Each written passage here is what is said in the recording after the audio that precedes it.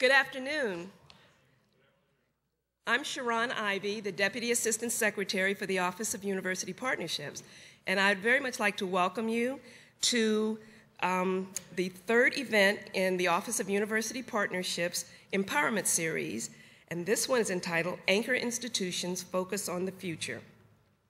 And I'd just like to let everyone know that there will be a question and answer session at the end, and for those of you in the field, you can email your questions to anchor_institutions@hud.gov. And I've decided to keep this moving very rapidly because you have a very distinguished panel, and they have an awful lot to say. As a matter of fact, they've already engaged in some very robust discussions upstairs, so I know that the discussions that we have here will be phenomenal.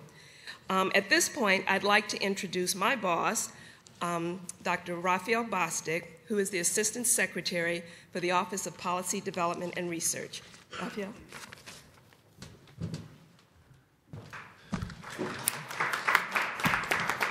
Thank you. Good afternoon, everyone, and thank you, Sharon, for the introduction. It's good to see you all, and for those of you who are in e-space, cyberspace, it's good to have you with us as well.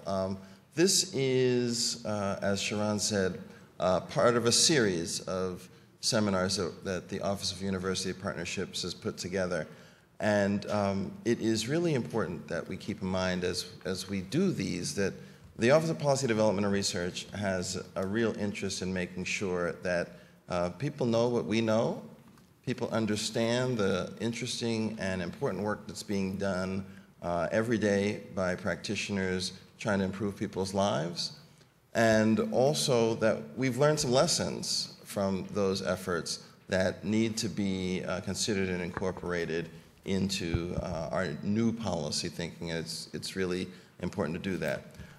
I have to give a real shout out to the Office of University Partnerships. One of the things I've tried to do during my time here at PD&R is encourage innovation and encourage folks to go and step up and if you have an idea, pursue it. And this was their idea. This was something that they came and said, we really want to do this. It's important that we talk about empowerment, how we make communities and people be in a position where they control their own destinies, where they have options and choices that are really important. And I couldn't agree with that more. So I was really pleased to have this go off, and very pleased to have the work produce such interesting and important conversations. So I want to thank you, Office of University Partnerships. Sharon, you have a great team. The last thing I wanted to say before I get out of the way and we can cover the things that you want to really be here about is that I hope that you take the information that you hear today and you really use it. Think about it in a significant way and think about how it should inform the work that you do, how it informs how you talk about the issues and the problems, and how you think about what sort of potential there is for change. Today we're going to talk about a class of institutions that are present in just about every community in some way, and they engage communities in very particular ways. But I want us all to think about, are there new ways that they should be doing it? Are there different ways that could play out that might lead to different outcomes that change people's lives and experiences? And we're supposed to be the think tank of HUD. We're supposed to get people thinking, get those juices flowing. And I'm really excited for this because I think that's exactly what's going to happen today.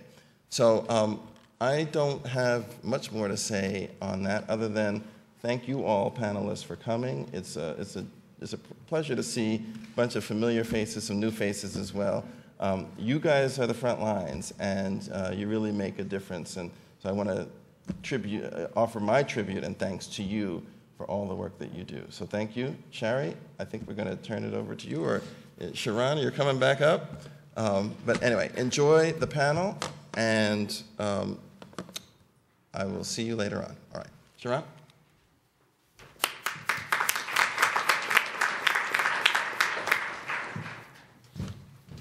Thank you, Raphael. I would now like to introduce Sherry Garmais. She's the Vice President, Urban Serving Universities, Association of Public and Land Grant Universities, Office of Urban Initiatives. Sherry?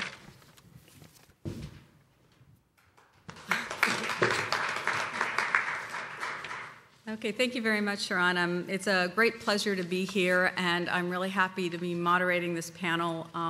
As Sharon mentioned, we had a pretty fantastic, robust discussion earlier, so I think you're going to be really happy not only with what they say, but with the passion in which they say it. Not only has everyone on the panel able to talk about the issue, but they've lived it, they've breathed it. They are the people that we learn from in this field. What I'm going to be doing is I'll just give you a brief introduction of me for about a minute, and then I'm going to introduce them because they're the people we really want to hear. My name is Sherry Garmais. I'm the Vice President for the Coalition of Urban Serving Universities and the Association of Public and Land Grant Universities. There are two separate organizations representing higher ed that are sort of committed to trying to help universities, in this case, one of the category of anchors, really move into assuming the anchoring role in their cities. And I'm very pleased to be able to help them work with that. And I'm very pleased today to introduce to you several of the people who, like I said, are really experienced in this field, who have made this field, who have defined this field, and will continue to do so over the years. So I'm going to read. You have the bios in your packet, so in the interest of time, I'm just going to do a quick summary of each, just so that the people out there can also hear. The first person we'll be hearing from is Dr. Ira Harkavy, who is the Associate Vice President and Founding Director of the Barbara and Edward Netter Center for Community Partnerships at the University of Pennsylvania. He's also chair of the Anchor Institutions Task Force and the Coalition for Community Schools. He's been director of the Netter Center since '92 and helped develop service learning courses as well as participatory action research projects and involved creating assisted community schools in the local community of West Philadelphia.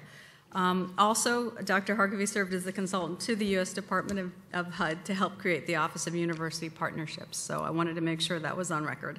I will be basically giving a history of the anchors and how we got to this stage and really setting the scene to embed the importance and the relevance of the case studies for you. After Ira, we're going to have Mr. Richard Cook, who is the director of the University of Maryland's Baltimore's Social Work Community Outreach Service, which places graduate students as interns in community-based settings and demonstrates the contribution available to society by ignored and stigmatized groups. He also teaches research development, community organization, community practice, and has more than 40 years of experience working with rural, urban, grassroots organizations and coalitions in a variety of capacities. He's also in a leadership role on campus with 2 community outreach partnership centers grants that he received from the Office of University Partnerships. So following the case study of University of Maryland, Baltimore, we're going to move to Howard University, and we're going to be hearing from Dr. Hassan Miner, who is the Senior Vice President at Howard, where he's responsible for strategic planning, university research, and external affairs. He's also the university's Chief Technology Officer, and has responsibility for WHUR-FM, the Howard Commercial Radio Station, and WHUT-TV, their public television station. He was named Computer World's Honors Laureate for developing a high-speed network that delivers telephony, email, internet, and television throughout the campus. And then finally, our last discussion is Dr. Henry Taylor from University of Buffalo SUNY, and he's one of the nation's leading authorities on distressed urban communities and inner-city development. A historian and urban planner, this internationally renowned scholar is a full professor of urban and regional planning at the University of Buffalo. He's also coordinator of the department's community development and urban management specialization and founding director of the University of Buffalo Center for Urban Studies, which is a research neighborhood planning and community development institute. He's also received numerous awards for research and planning activities, and he's currently the planning coordinator for the HUD Buffalo Municipal Housing Authority's Choice Neighborhood Planning Initiative, and is writing a book on neighborhood development and city building in Cincinnati, Ohio. And with that, I'm going to move this to...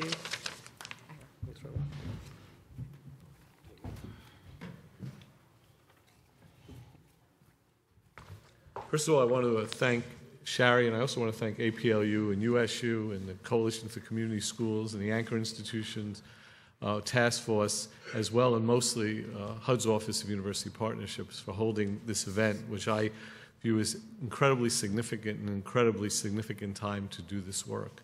I also want to note that it's a pleasure to see the progress that's been made in the field. As we colleagues, many of us who've known each other a long time and some who've just met, discuss what's happened over the years. And what I'm going to attempt to do, at any rate, is to discuss what's happened with anchor institutions.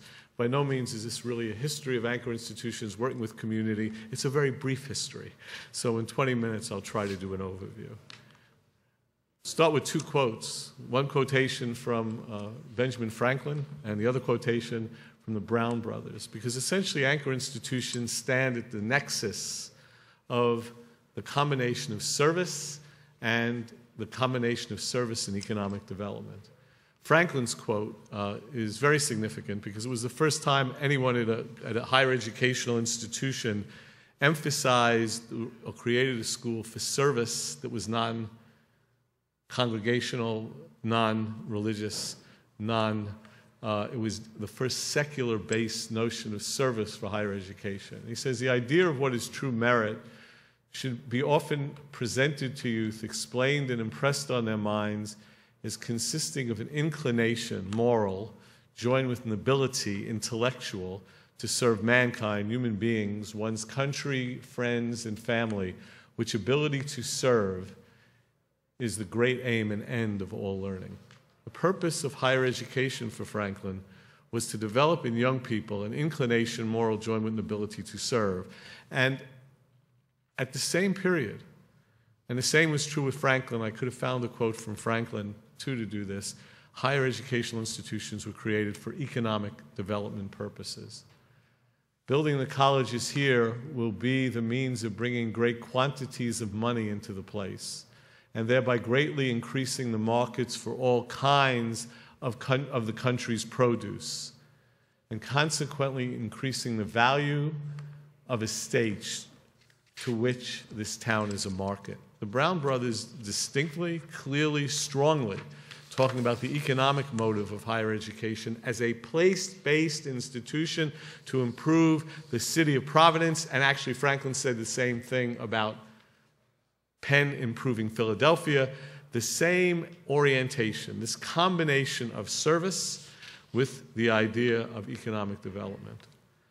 And that notion, though, if one looks, this should move hopefully in one more moment. Let's see, I will try a different button. Let's see if this one does it. There it goes.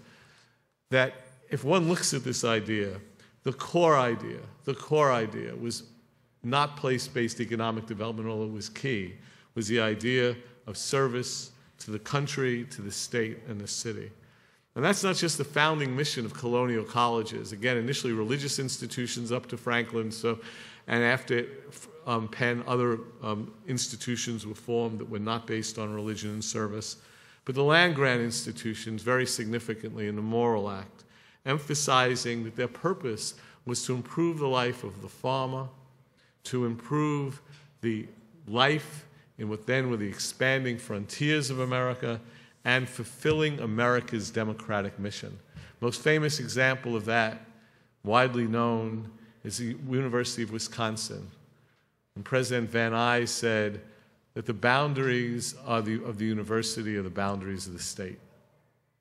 Well, the boundaries of the state are the boundaries of the university, helping to improve the life of the farmer, improve the quality of life. And the notion here was that academic work would be improved. In fact, there's a famous line when they asked Charles McCarthy, a great legislative librarian, who was one of the leaders of progressive reform, who was a good friend of President Van Nuys, who coined the term, actually, Wisconsin idea. They asked McCarthy, why did you have all these progressive reforms starting in the Midwest? He said it was a combination of soil and seminar. Life of the farmer with academic work. Then, in fact, if we look at this, we see urban research universities, starting with Johns Hopkins, the first modern American research university.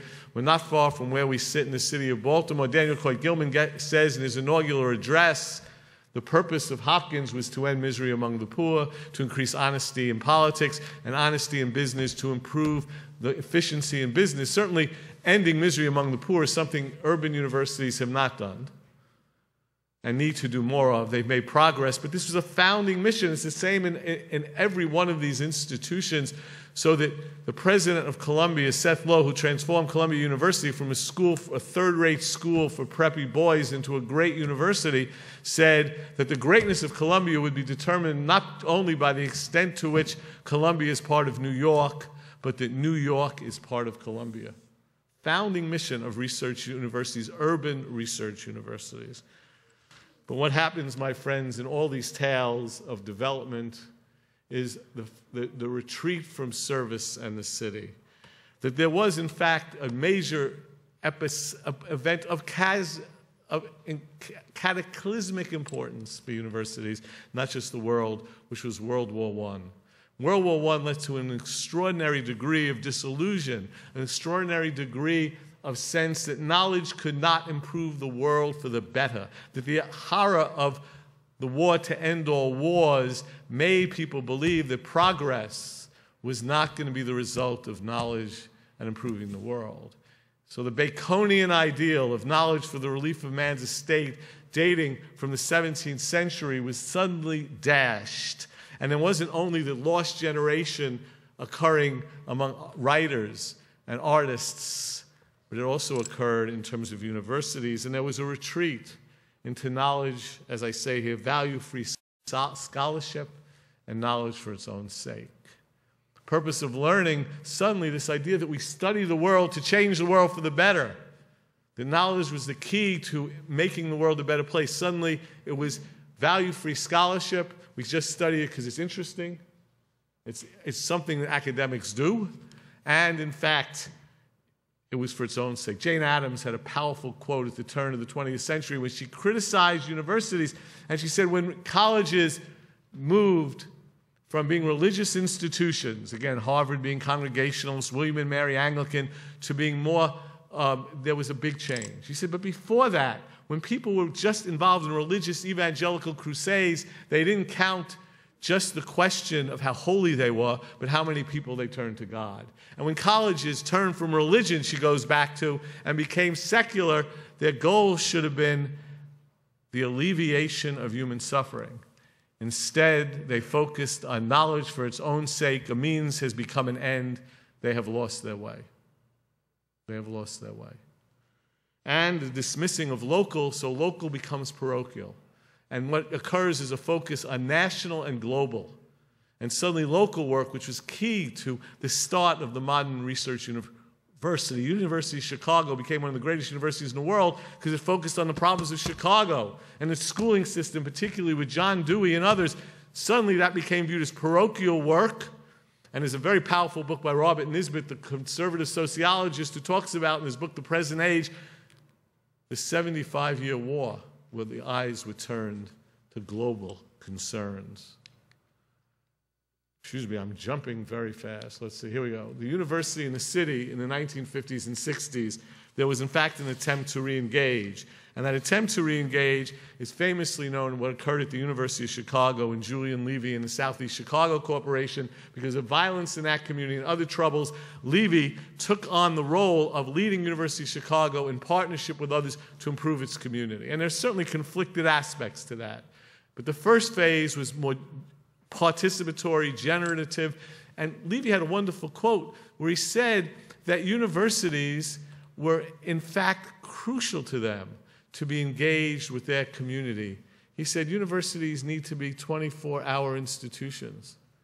And he said what we don't need to become are institutions of scholarly commuters, where we meet each other in airports, but not living in a 24-hour setting. We live and work better, and we need a decent community. And then there was Paul Yevasakhar's speech in 1958 calling for the development of urban experiment stations and Robert Wood's plan for urban observatories. But just as Levy's plans were not enough because it was more physical and didn't engage the academic only, and eventually became institutionally centric, not community centric as much as it could have in the second phase, the problem with Yilvasaka's work and the experiment station is cities are in agricultural areas, much more complicated. Couldn't use the model that was used for agrarian development out of land grants. And Wood's work was too scientistic. Urban observatories, studying the populations. And John Gardner, who's really one of the greatest figures in this field, the Secretary of Health and Education and Welfare, and the Ford Foundation put millions upon millions of dollars in this with little return. In fact, the Ford Foundation, there was a book by Peter Zanton called Not Well Advised, and he said what Thomas said, Franklin Thomas, head of Ford, said, after looking at all of this work, it reduced precious little. Why? Because it created urban studies that could be just as easily as in Florence as West Philadelphia. It wasn't place-based to change the community. It was academic or institutionally centric. So although very important, and Gardner was very critical of universities, this did not move as it could have and should have. But then there were turning points. First, a perceived and that produced the beginnings of change. In the mid-'80s, there was a sense of the me generation and the need to become more involved, of our students to become more involved. And Campus Compact, which I'll refer to later, was formed by 3 university presidents, 5 eventually, focused on how do we engage students to become citizens. And universities had to do more. And actually, it was an early book by Ernest Boyer on the mission of higher education that had no traction, that he wrote with the education editor of the Times, but called for that same issue. But it begins. Very importantly, there was the end of the Cold War. Again, all the work had focused externally. The Cold War ends, and the problems of our society become more visible. And linked to that was the urban decline, this chronic crisis, this terrible situation, more and more apparent, affecting universities. And part of that idea was, what are universities doing to solve it? In the early 90s, there was a meeting when one of the leading congressmen in the United States from California, who was the head of a funding committee for NSF, whose name unfortunately now escapes me in my advancing age, said, what are universities doing with our current problems in society? And universities began to be called on that question. You can't just look abroad. What about the problems here, and what are you doing to solve them? And then the intellectual case starts to be made by leaders. So Ernest Boyer in Scholarship Reconsidered talks about the need for a scholarship that wasn't just about discovery, but also was about integration and producing active change. And simultaneously, Derek Bach, in an extraordinarily important book, Universities and the Future of America, while he was leaving the presidency of Harvard, says that universities are not doing what they could and should, and in fact says if everyone understands that higher education is the most important institution in an advanced society, what does it do? It educates leaders. What does it do? It's the center of new discoveries. What does it do? It's a center of advanced technology. What does it do? It's a leading, cutting edge of education. Most important institution in the world. Why does America, particularly our cities, have such pressing problems? Call that question. And building the intellectual case that these colleagues and others did help move it forward. And then not just a sense of a civic crisis, but an increased emphasis and push on the need to educate undergraduates and the need for higher education to be concerned with citizenship overall. Our founding purpose, from Penn and even the colonial colleges, through the land grants, through urban research universities. If America is to be a democracy, higher education has to take that leading role. And then we look at some of the changes that resulted. In the late 80s and 90s, turning points occur, and there are programs and actions. I referred to the founding of Compact in 1985. And Compact's founding, as we'll see shortly, led to a tremendous organization of change in higher education. And the Corporation for National and Community Service and Learn and Serve America And the fact that there's a higher education section in the initial legislation, which I was fortunate enough to help draft and be part of, was crucial because higher education was seen as crucial to the issue of service and the engagement of academic components to service, the integration of research, teaching, service, and learning. And in 1994, and I'm not only saying this because I'm on home turf, this is an objective historian, at least somewhat objective historian, what HUD's role and the creation of the Office of University Partnerships in 1994. Crucial turning points in programs. And this is a crucial point, I think, generally. You need to have centers of organization that begin to produce the change. This doesn't happen because people want it to. You need on-the-ground activity, but they need to be connected. And the government and other organizations need to catalyze, raise up those important activities and play an ongoing role. In the late 90s and early 2000s, there began to be a change of focus, but I want to make this clear. When I say change of focus, the economic and community development role of eds and meds and anchors, it already existed. It just is how important it became. Because in 1994, in a very important essay that I also had the pleasure of being part of, the Secretary Cisneros did on universities and the urban challenge, he identified very strongly the economic and academic roles of higher education.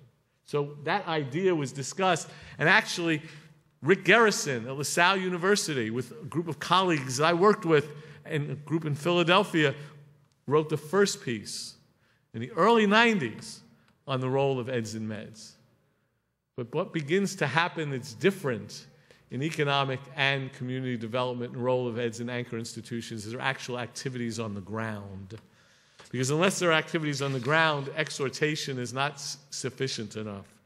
And my own institution, and Yale, Trinity, USC, among others, began to become very active in their local environments and communities. University of Buffalo is another example. We worked together, Henry Taylor and I, on those activities. And Wayne State began to become involved. And there was the Urban 13 out of APLU when you were not APLU, when you were nostalgic, were playing a key role. And they began more and more in the late 90s to have a few of them, begin to show that their corporate and institutional engagement in their locality involving purchasing, hiring, procurement generally, involving their role as centers of bringing culture and arts and seeing themselves as place-based, putting in patient capital to produce longer-term changes.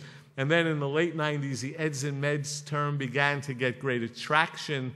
And again, something I worked on with colleagues on this issue of eds and meds, cities, hidden assets that Brookings published.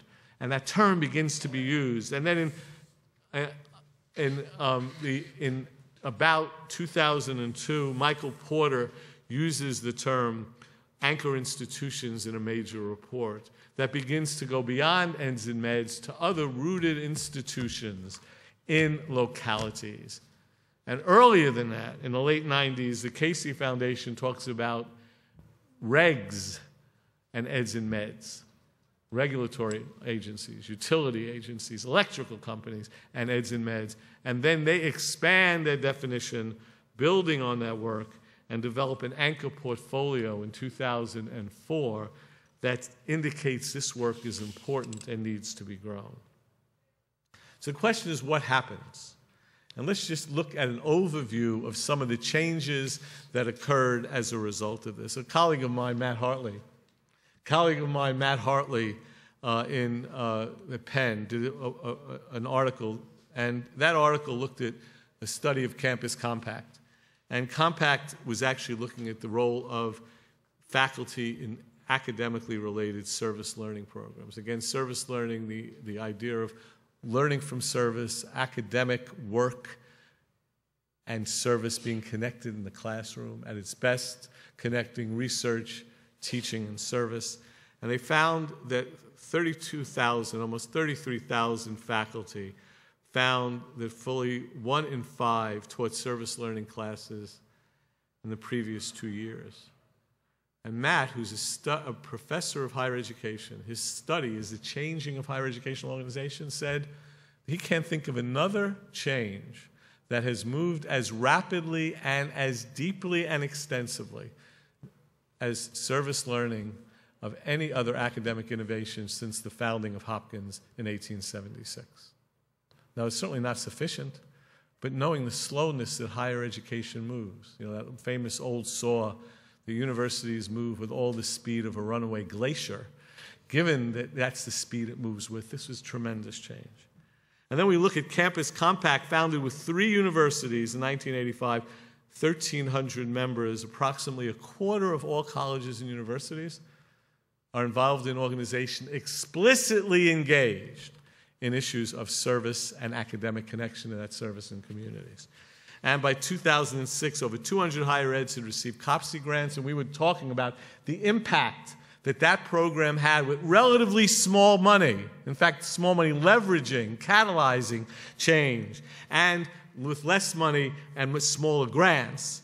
Higher eds received 1,000 grants, higher ed institutions, of the life of Learn and Serve. Unfortunately, both those programs no longer are as robust. In some cases, Learn and Serve really does not exist, or it doesn't look like it will exist into the future. And what is the result of this work?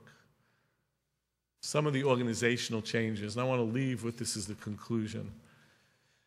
If you look at the past period of almost a decade of organizational and policy development, first, the Coalition of Urban Serving Universities was formed in 2005 with an explicit urban serving mission that revived in a different way the earlier discussions that occurred among the Urban 13. And this was for initially regional metropolitan institutions. Then in 2009, thanks to a report to Secretary Donovan on retooling HUD, I was asked to chair a group on anchor institutions, and we formed a task force in 2009 and did a report on anchor institutions in economic and community development. My dear colleague Henry Taylor served on that organization with me on the initial group, and thanks to interest, that report was very strong and received a great deal of interest. And that group began to form from that organization, not yet a formed group. And with USU at the time, the Anchors Task Force beginning to form, we pushed the issue to create the role of higher eds within federal legislation. For that and other reasons, as you know, Choice Neighborhoods and Promise Neighborhoods initiatives, 2 very important initiatives in the Obama administration, include the role of eds and meds, and that occurred in 2009. In USU and APLU merged, as the Office of Urban Initiatives was created, and Shari was the first vice president of that, signifying a movement into the larger land-grant sphere and among the most powerful institutions academically in the country. The Anchor Institutions Task Force formed thanks significantly to support of the Casey Foundation, and it was under the group MARGA Inc., an umbrella organization, and now has 135 members, policy task forces, over 35 presidents, without attempting to recruit. And significantly, organizationally, the Anchors Task Force, CUMU, the Coalition of Metropolitan Urban Serving Universities, USU, and APLU and ITF have all joined together in a cooperative partnership to push this work. The first time the entire compass of community colleges through research universities, including publics and privates, have joined together in a collaborative activity. And finally, this meeting. This meeting on anchor institutions' focus on the future I take as another landmark, and it's a landmark because it is crucial that the partnership of higher education, eds and meds, and anchors together is a partnership with the government as a lead catalyst for change. A catalyst that provides resources to leverage the extraordinary talents and resources of anchor institutionally, particularly higher education, to improve American cities. And to conclude on this note, unless higher education, in particular, but anchors are involved in these efforts, neither will our cities be transformed, nor will our universities function at the level that they could and should, and America will not be able to realize its democratic promise for all its citizens. Thank you very much.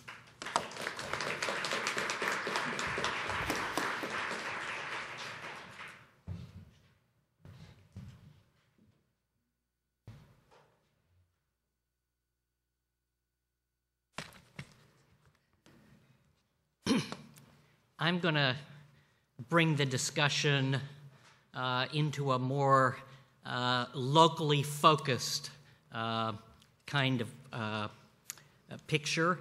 I'm going to talk a little bit about where we came from in the School of Social Work at the University of Maryland School of Social Work, because it has lessons and sort of seeds for where we're going now and how we're going about it.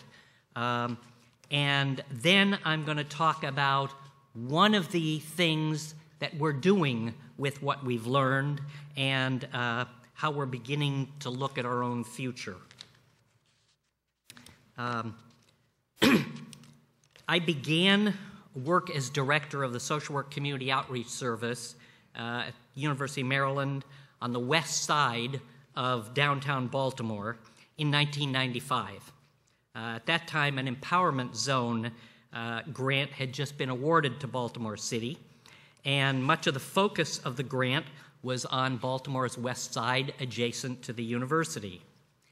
To say the communities that were included in this grant were hostile to the university would be an understatement. My staff working there had to endure daily threats to their person and property.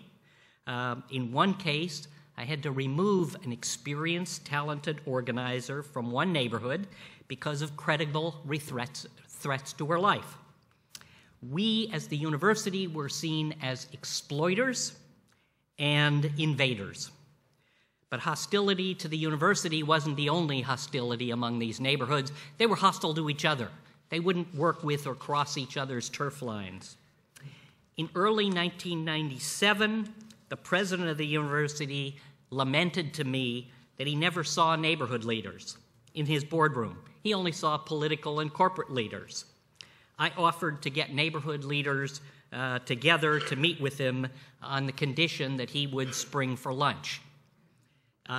So we got leaders from each of the empowerment zone village centers and the neighborhoods to meet with the president, and we learned that they wanted to continue meeting, not just because of the chance to meet with the university. That was really our goal, but they really wanted to be able to meet with each other. And our holding a meeting in the president's office gave them a safe space to meet with each other and do what they couldn't do in their own communities. By our third meeting, we learned of the HUD, Office of University Partnerships, COPSI grant as an opportunity. And I remember explaining to the group that was assembled that the university, not the neighborhoods, was going to get the money, and that we would be able to help provide services and more work in the community, but it wasn't a grant that came to the community. The neighborhood leaders insisted that we apply for it. I had to ask why. Well, they said that it ensured that we would continue to meet with them and we would continue to engage their communities. Our first grant attempt was unsuccessful.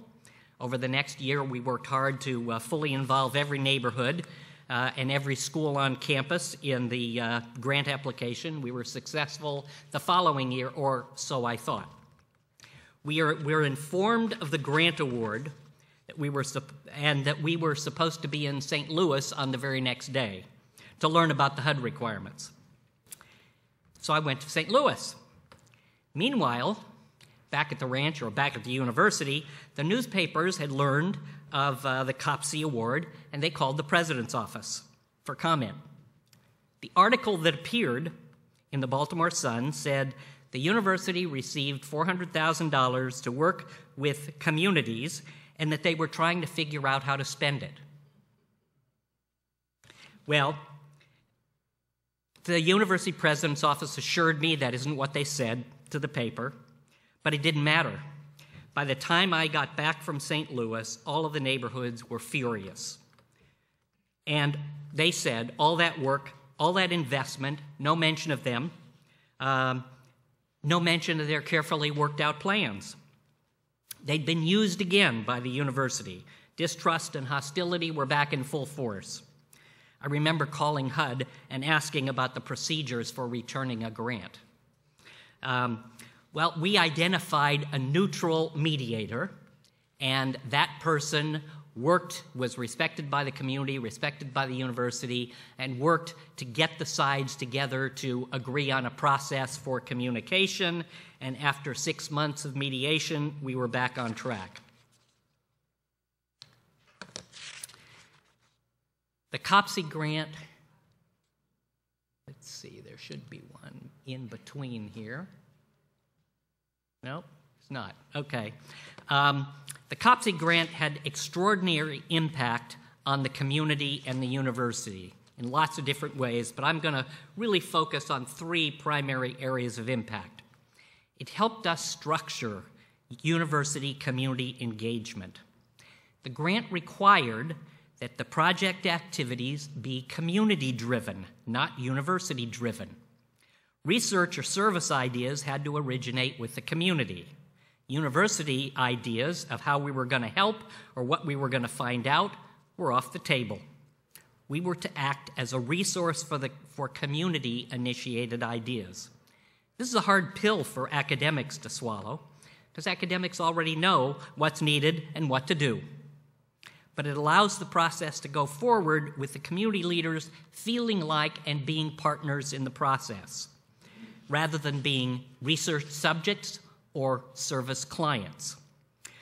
Second, the grant required multidisciplinary work. Universities frequently talk about doing multidisciplinary work, but they rarely do it. This grant required it, so it forced us to try it and learn how to do it. So we engage law students in helping incorporate community development corporations, medical students in doing health education, nursing students in providing a community health clinic. And finally, in this helping us structure the engagement, the grant and its annual conferences reinforce the idea that this community engagement by a university is not an event, nor is its duration tied to a grant. It's a long-term process. At the end of the grant, the community wants to know that the university partner will still be there. We developed a new appreciation of the idea of flexibility. Our grant originally talked about housing needs, but during the post-grant negotiations, the neighborhood leaders said nobody could even think about housing until the neighborhood people had decent jobs.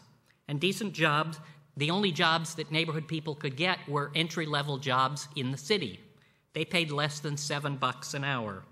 So we arranged a reverse commute program that took city residents, city job seekers to Howard County, where the jobs were paying above $10 an hour. At its height, there were more than 100 city residents going to those higher paying jobs every day, and this brought more than $600,000 a year in additional income above what they would have gotten at city jobs into the neighborhoods. We also learned a new appreciation for the possibilities of turning neighborhood hostility into neighborhood support. I mentioned the hostility in this one neighborhood. That neighborhood refused to let university faculty, staff, or students set foot in the neighborhood without prior neighborhood leader approval. I complained, I said, even to shop at your stores? Yes, absolutely. We want you to call us anytime a member of your faculty or your students is going to set foot in. I called it the passport issue. The negotiated settlement we reached with the neighborhood leadership was that we, as part of this project, would only send students or faculty into the neighborhood upon the request by their leadership, and they tested us. They finally got around after 6 months or so to asking for help in building a playground at a school in the neighborhood. We sent an organizer. The organizer mobilized the parents, teachers, and the community businesses. She got help from the Neighborhood Design Center, and she helped the group organize to raise funds, and they built the playground. Then I removed the organizer back to the university. Meanwhile, in 1999, the staff at Office of University Partnerships called us and said they wanted to do a site visit. The staff, by the way, included a new staff member. I was frankly nervous about HUD visiting this particular neighborhood, and I hoped that they would not respond to our request that we sent out to all the neighborhoods about the HUD visitors. All the neighborhoods responded, except this one. I was relieved, and so we met with the HUD staff in the president's office the morning of their visit, and guess what? The president got a telephone call from the neighborhood leader saying that they wanted the HUD staff to visit their neighborhood. I'm sure that Kennard noticed my perspiration at that point, but we did visit, and Kennard can tell you what the neighborhood leaders told him. She told me that she would not take the you-know-what off she wouldn't take the you-know-what off of her that this man Dick Cook has taken. And as a result of going through that process, and as a result of interventions that were time limited, approved by neighborhood leadership, the neighborhood leadership shifted in its attitude towards the university. In 2002, that same neighborhood invited the university to develop a vacant, city-owned plot of land in the neighborhood. That plot of land is now the University of Maryland Biopark. It was the community leaders who went before the city planning board and the zoning board to say this plot of land ought to be given to the university. So teaching a university how to work with a community is one outcome. Bringing additional income into the neighborhoods is another outcome. Changing community hostility towards the university and turning it into active support is a third. Not bad for a small grant.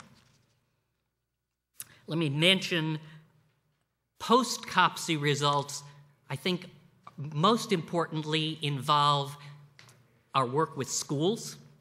We are deeply engaged with schools. As a matter of fact, one of our community schools coordinators is here, Dante de Tablan. And Dante is credited with helping save a neighborhood school, a neighborhood high school. Without his work, that school would be on the chopping block and be closed. Other alums of the process move into neighborhoods, buy houses, fix them up, get jobs in the communities, and get on the board of their local neighborhood association. Let's see now. What is now needed in Baltimore is that community-based organizations are calling us saying they're in deep trouble. They are dying. The resource pictures are changing, and there's staff turnover, and they're in deep trouble. So the thing I want to talk to you about where we're going, one of the directions, is having to do with the goal of rebuilding community-based organizations. Throughout its history, Baltimore has been characterized by strong community-based organizations. Baltimore was first organized into semi-autonomous self-governing wards and neighborhoods. By the turn of the century, a Congress of Neighborhood Organizations was instrumental in securing paved streets and water and sewage for the newly incorporated parts of the city. They also got the tax rates held lower than the rest of the city in their negotiations. Over many years, Baltimore has become known as a city of neighborhoods. In 1970, a city fair was dedicated to the celebration of Baltimore's neighborhoods. By the mid-70s, the head of the political science department at Johns Hopkins University, Matt Crenson, called the neighborhoods the nighttime government of Baltimore. Meanwhile, the city actually became very sophisticated in the use and how to work with neighborhoods. I remember that in my own neighborhood, there was a big issue about sodium vapor lights, which were going to be a great tool in reducing crime. Our neighborhood, which had historic preservationists, said, no, we don't want these, these sodium vapor lights. They'll ruin the character of our neighborhood.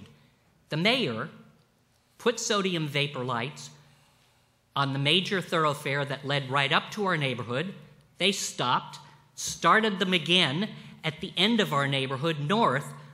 Our neighborhood became this dark place by comparison with the rest of the city. It took less than 6 months for the neighborhood leaders to change their name. But how many cities would have that level of sophistication about how to work it?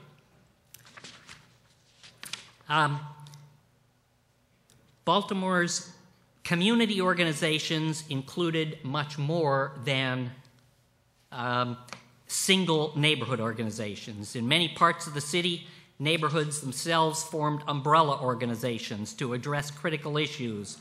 In Northwest, the critical issue was the migration of African Americans into formerly Jewish neighborhoods. In Northeast Baltimore, the critical issue was racial steering. In Southeast Baltimore, it was a road that was going to go through and ruin the neighborhoods. And frankly, that road fight, which was led by then graduate student of the University of Maryland School of Social Work by the name of Barbara Mikulski, gave her a lot of her political boost in Baltimore. But the community organizations represented even more than just these narrow segments of geography. The Maryland Food Committee was formed in the city to address issues of hunger around the state. Action for the Homeless was formed to address the growing homeless population. Maryland Center for Community Development was to support the community development corporations. Thanks. And HERO was developed to combat the AIDS crisis. Over the past 10 to 15 years, nearly all of these organizations have disappeared, along with countless others. And while the demise of each organization is different, it's clear that so many disappearing in a short time span indicates that something's amiss in our support system for these grassroots organizations.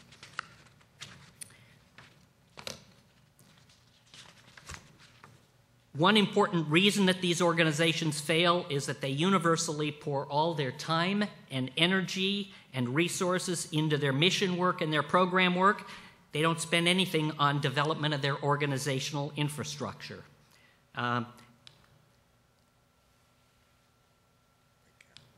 we go. That fact leaves them incredibly vulnerable when a major change occurs, a leadership shift because a founding leader is retiring, or a shift in their constituent base because a neighborhood became gentrified, or a shift in their sources of funds.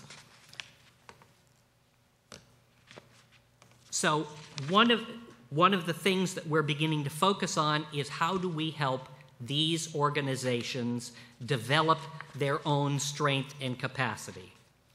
We've taken this kind of approach.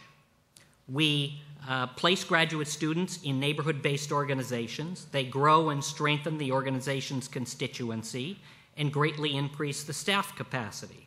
We've also developed something known as the Resource Mentoring Project to assist community-based organizations to pay attention to strengthening their organizational capacity, not just their program or service capacity. And we've helped more than 100 organizations go through that process. In 2009, we launched Public Allies Maryland, an effort to connect young people to the nonprofit sector. This involves overcoming twin challenges.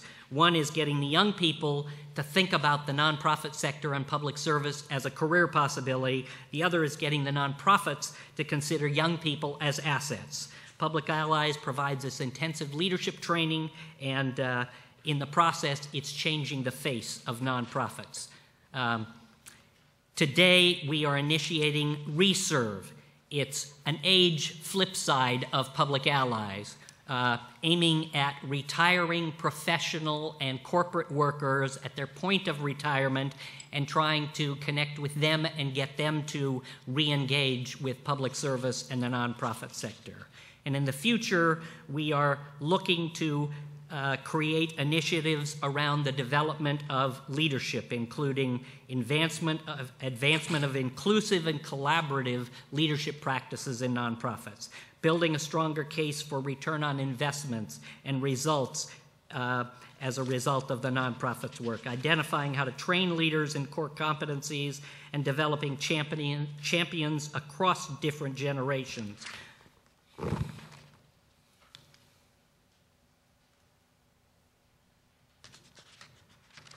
So now we're in the process of trying to figure out what are the leaks we need to plug.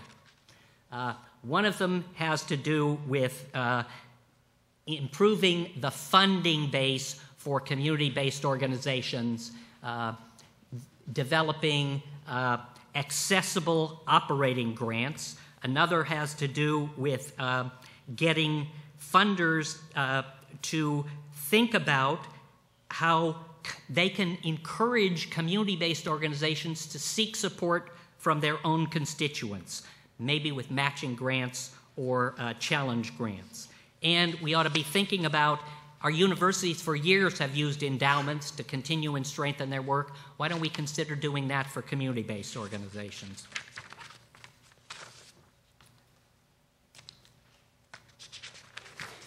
We need to develop support systems for new executive directors. We need to engage in formal training, and we ought to create systems for back office support. And there has to be a major public awareness campaign of the function and value that community-based organizations play in our society.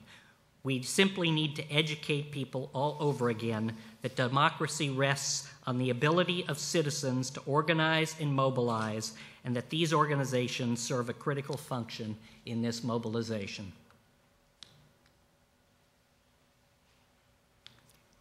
And so I hope during the question and answer period we engage around some of these issues.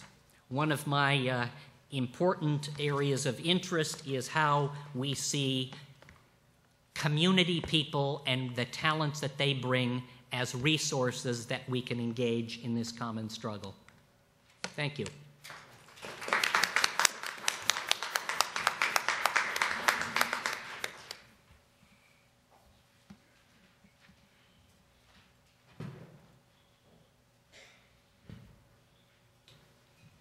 Stand on the stage, I'm thinking about an event that happened that had to do with Dorothy Height. I was the Caribbean ambassadors every year give an award to someone for service, and in the following year, the person that received the award is supposed to present it to the next recipient. President H. Patrick Swigert, who was at the time president of Howard, received the award. But the following year, he was out of the country, so I got to present the award to Bob Dole. And we were in the Willard Hotel downtown, and the award was particularly complicated. It required both of us to use both of our hands to take it off the stage. And behind us, Dorothy Height was sitting, and a person who was head of the Chrysler Foundation, Daimler-Benz Foundation. As Bob Dole and I walked off the stage, we heard this loud sound. The stage had collapsed. All the Caribbean flags had, Dorothy Height had disappeared, and all the Caribbean flags were on top of her. And so what was important was I thought I will always be known as the person that killed Dorothy Height. Nothing else I had ever done would ever be remembered. And she told this story once to my mother. She said, your son almost killed me, and it was a very interesting thing. Howard University was very close to Dorothy Height, so I didn't want to have that distinction. But they had apparently not nailed down the front part well enough, and the rhythm, the harmonic we created when we stepped off the stage caused everybody to go back. When we went back there and pulled all the flags up, Dorothy Height was sitting just like this, just as calm as she could be. It was like nothing had happened. She said, I learned how how to take a fall during the civil rights movement. So, I mean, it was interesting, but as I was walking up here and this thing was moving, I always think about that. Now, I'm an engineer by training and orientation, but I got into the urban planning area involuntarily. When I was a freshman in college, I will not name the place, I was called to the Dean of Students' office and given a letter. A copy of a letter they had sent to my home, which said that as of 6 p.m. that day, I was no longer allowed to be in the residence hall system, and I needed to give them 30 days notice if I intended to visit someone in the residence hall. And what I was being given was the amount of money that went to room and board. I was being given that in cash, and I needed to find someplace else to go, to live. So now I should say that they were justified in putting me out. I was not necessarily in sync with most of the rules that are necessary when people live together. But what happened was I then became, I then began to see the university the way someone who lives next door to it but doesn't participate in it sees it. It's a very interesting thing when you do that. Many of the things that I thought were just fantastic didn't seem so fantastic when I was just a resident looking at the university. And so this started me with an interest in that. Formally, I got involved in it after, when Ira was talking about Columbia University. Archibald Cox did a study of Columbia University at their request about the town and gown relationship that Columbia University had with Morningside Heights. And his report suggested that it was a severely limiting factor on Columbia's ability to thrive, that hostility in the neighborhood. And so he comes back to Harvard, which was his university, where he was on the corporation, and 2 of the other 4 people were former students of his. So the man had 3 votes on the corporation. He, at Harvard, he realized as he came back to Harvard that there were 4 or 5 colleges at Harvard that were in the same situation as Columbia. One of them was the medical school. And so he was determined, because he had that kind of influence, he was Archibald Cox, and Nixon should have known not to mess with him. He was determined to do something about it before it happened. And so he decided to hire 5 people who would report to him, and each of them would report to a dean. And I got the medical school, which was one of the, which was doing a lot of serious land banking in Boston. And for the hospital, they were planning to build a new Peter Ben Brigham, Robert Ben Brigham hospital. And so they were just routinely just eating up land. And the way they did it was quite simple. Harvard would buy a home somewhere on a block, they'd tear it down. The bankers would immediately stop providing any kind of additional assistance to anybody who was in areas that Harvard wanted to take over. So that's how I got involved in this professionally. And I came to Howard, which is the subject of this conversation about anchors. I came to Howard because I made the mistake of giving Franklin Jennifer a letter after he came to my house for a dinner party. And the letter said, "You are going to Howard University." He was the first alumnus to be elected president of Howard. And I said, "You are going to be not just the president of a university, you're going to be the CEO of the 2nd largest black-owned corporation in the world. The 1st largest was TLC Beatrice, Reggie Lewis's company at that time." And because I had suggested that to him, he then thought that I should come down and help him. implement that CEO-ness. So I come to the LaJoy Park Initiative, which is the name we gave to an effort we did, and I should say at the outset that the Office of University Partnerships at HUD funded many of the things that I'm going to talk about. It's been quite a successful thing. Now, universities are fond of visiting problems at a distance.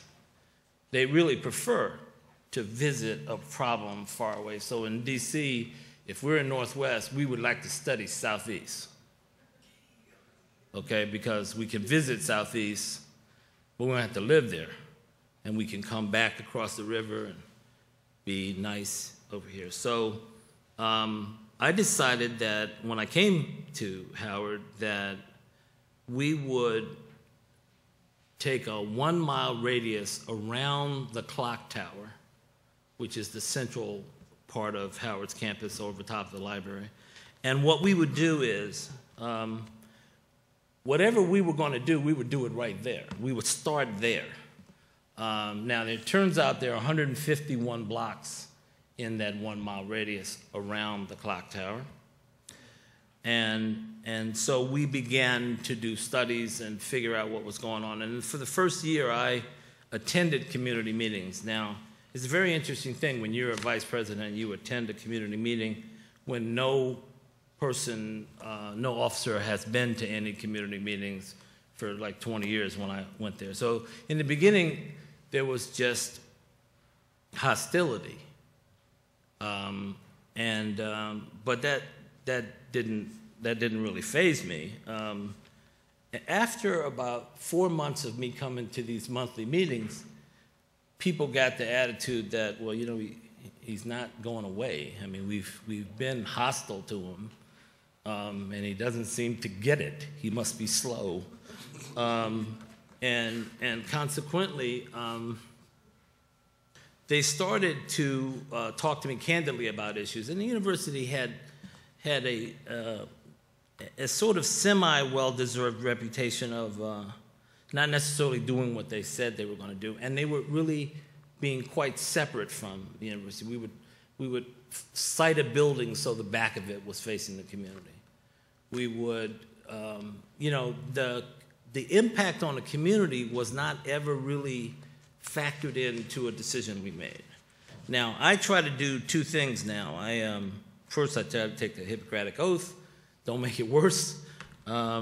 And then the other thing is, we look at alternative ways of doing something and try to pick the one that has the best collateral advantage in terms of the community.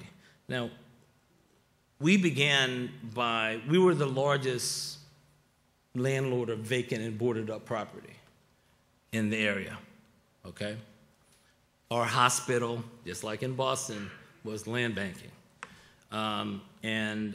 So we began the work of basically making the decisions, did we really need all this land or not? Once it was clear we didn't really need it, we were able to put together a program.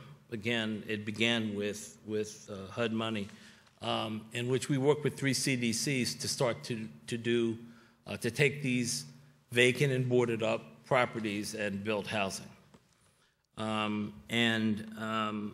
We, unfortunately, before we started to do that, the neighbors had complained at one of those community meetings I went to that that drug users and people were moving into these abandoned houses. We had the plywood up, and they, you know, I would say, you know, that people would complain.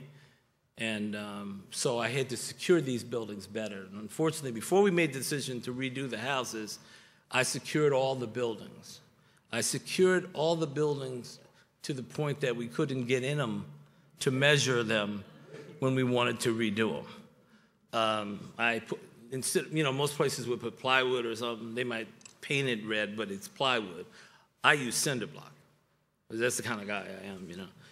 So then I had to, you know, get things that cut cinder block in order to get into the buildings, in order to be able to measure them so we could actually redo them. I got the Board of Trustees to agree to allow me to sell the homes at what it cost me to build them, not what they were worth. And we created a home ownership, thank you, a home ownership assistance program for our employees. And we counted as employees people that worked at Howard, but we also counted firefighters, police officers, school teachers as Howard employees. And we put up, and one of the studies that we had showed that many of the people at the lower end of our income were paying rents higher than they would pay if they had mortgages. But what they didn't have was savings. So we put together a program using everything the city has, what HUD has, all those programs got bundled in a certain way, and we put $10,000 up at closing for these homes, and we forgave it if you stayed in the house 5 years. And only one person has left that neighborhood in the last 10 years. So we did university-owned properties, we did the CDCs, and we also bought the Gage School and turned it into condominiums. The top picture is the same block, but for some reason my staff, they think they're really cute. They give me the bottom picture facing in the other direction, so you can't really see it as nicely. But that's U Street going from left to right, and that's U Street going from right to left, finished. Same street. Am I doing it right? Okay. This is Oakdale, and those houses sold for, because I had one construction contract. I was the developer, I had one construction contract. Those houses on Oakdale, which we did first, sold for $79,000, which is all it actually cost me to make them, to build them right at the point. Because they were going to university employees and community residents, the board was willing to not try to make money. What we wanted to do was have a stable community. And these houses are at the bottom. You can see those. This is the Gage School on top, and this is the redone Gage School, and that's one of the apartments inside the Gage School. The school had been closed for 27, did I go back the wrong way? 27 years. It had been sitting there falling apart. If you think that schools aren't well kept, imagine what a school that's been closed for 27 years is like. But we were able to get it back. On the second week of April next year, we will open the Howard Theater, also with HUD support and these partners. The theater's been closed forever. This is the theater. This is how it looks when it's being finished. It's on schedule. One of the things I want to just briefly tell you about is we have a middle school. We're the only university in the area that sponsors a middle school. It's a middle school of mathematics and science. We have 300 DC residents, and this map shows where they come from. The wards are Arabic letters, and the numbers are. The red are the wards. The darker the color of the ward, the more low income it is. We have a 94%, thank you, we have a 94% attendance rate, and we're like the most successful middle school in the city. We don't provide any transportation. And these kids, the 48 kids that live in Ward 8 get up very early to get here on the Metro. We start early, we go, and we do one thing that most people don't do, most schools don't do. Each of these kids has 2 computers. One's in school, stays in school. One stays at home with a printer. The parents have an account, they have an account. And I was on this research board that the founder of Apple the co-founder of Apple, who just died, Steve Jobs, started for chief technology officers at research universities. And I asked him, I said, look, I need a killer application for my school. And he said, there's one, but it's not going to be in America for 3 years, and I'll be glad to call this guy. The program is called StudyWiz. He said, I'll be glad to call this guy and see if he'll talk to you. Well, Steve called him, and he flew here the next day. And so 3 years before, this program has our students send their homework every night to their teachers. So when you teach day 2, you know who got what right on day 1, okay? And you organize day 2 differently. You don't see that a child didn't get what you taught on day 1 on day 5, okay? That doesn't work with math. You really got to keep them up. You understand that before you teach them the second class, you know who got it. So you call on the kids who you know got it, and that raises their self-esteem. And you don't call on the kids who are looking down because you know they didn't get it, and which sort of destroys their self-esteem. We're very proud of the school. We just got our second charter. We think it's one of the most important things we've done as far as community development. And you know, when we have questions, I'm sure I'm done. When we have questions, I'll be happy to answer them. Thank you.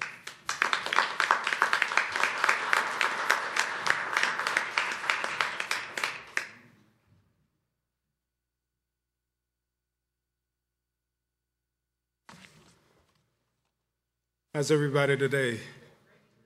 It's a great pleasure to be here. It's always good to leave Buffalo and head to the southern part of America.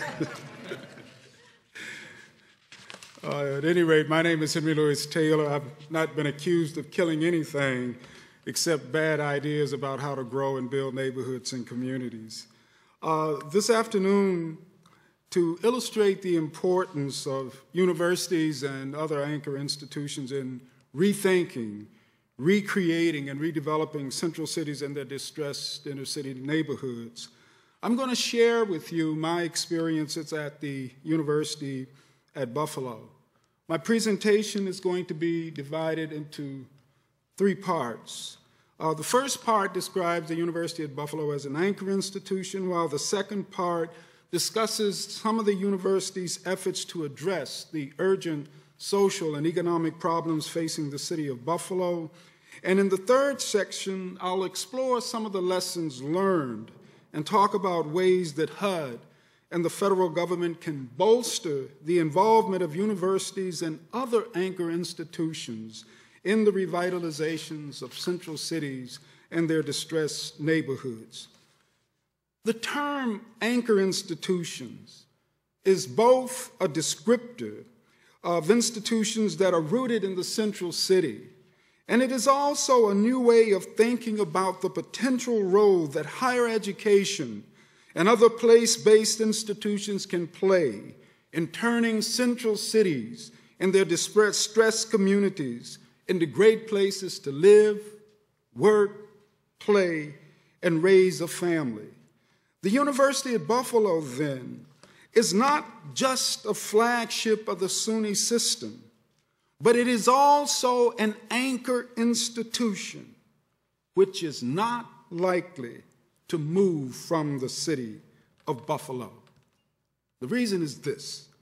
With its 29,000 students, over 2,000 full and part-time faculty members, 175 buildings scattered across 1,500 acres of land, located on a suburban and 2 central city campuses, the University of Buffalo is not going anywhere. It is rooted in the central city.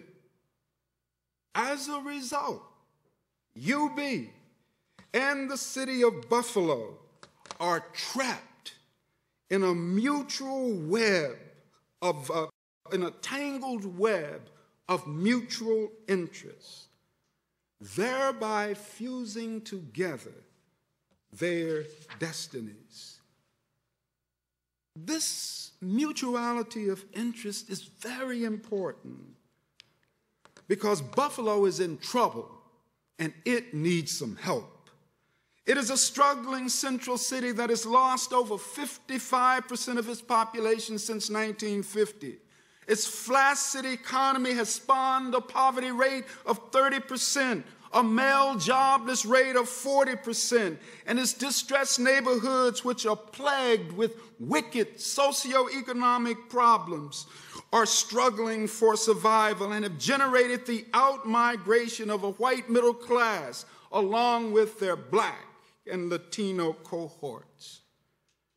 As this city grows poorer and blacker, the problems become even more wicked, complex, and difficult to solve. In this challenging environment, the University of Buffalo is trying to realize its anchor institution destiny. And its commitment to addressing the city's social and economic problems is best expressed in the UB 2020 vision, which says, the building of a stronger UB is a means of creating more vibrant communities, providing more opportunities for young people, and revitalizing downtown Buffalo. To operationalize this civic strategy, UB has established several offices, centers, and programs with the specific responsibility of connecting the university to the city. Concurrently, the UB president has encouraged schools, departments, and centers across campus to craft programs and activities to address urgent social and economic issues facing the city and region. Within this framework of public service, UB is operationalizing its civic engagement strategy so that the resources and talents of the entire university are used to confront the issues facing the city and its distressed neighborhoods. For example, the Office of Civic Engagement and Public Policy Initiatives was established to encourage and incentivize faculty research on community issues and to encourage the development of service learning classes across the campus. To get the students involved in civic engagement activities, UB established the Civic Engagement Academy and the Center for Student Leadership and Community Engagement. These programs are charged with the responsibility of introducing students to the concept of civic engagement and in involving them in select community-based projects, typically as one-time events. For example, about 2 weeks ago, a group of 20 students worked with the UB Center for Urban Studies, which I direct, on a one-day survey of residents of a distressed neighborhood. This activity was part of a community needs and asset assessment for the Buffalo Choice Neighborhood Planning Initiative, which is also funded by HUD. Although limited in scope and strategic focus, these activities nevertheless provide students with a good introduction to civic engagement, as well as provide neighborhood groups with strategic support of their projects and initiatives. The initiatives which I have been discussing deal mostly with faculty research and getting students involved in civic engagement projects. Now I want to explore one of the ways that UB is addressing the problem of underperforming public schools. To confront this issue, the university has established the Center for Education Collaboration to work closely with the Buffalo Public Schools. In this capacity, the center has helped the BPS set up its data management system and is currently playing an important role in linking Buffalo's federally sponsored Promise and Choice neighborhood planning initiatives to the superintendent of schools and the Board of Education. These relationships are extraordinarily important because they will facilitate the work of these two groups with the individual schools in the city of Buffalo. Moreover, within its facilitating and coordinating responsibilities, the center is also serving as the project manager for a $9.8 million NSF grant to improve science education in the Buffalo schools. Here, the idea is to strengthen the teachers and to bolster pedagogy by working with science instructors on research projects during the summer, and by adding interdisciplinary content to lessons, and by focusing on problem-solving experiments.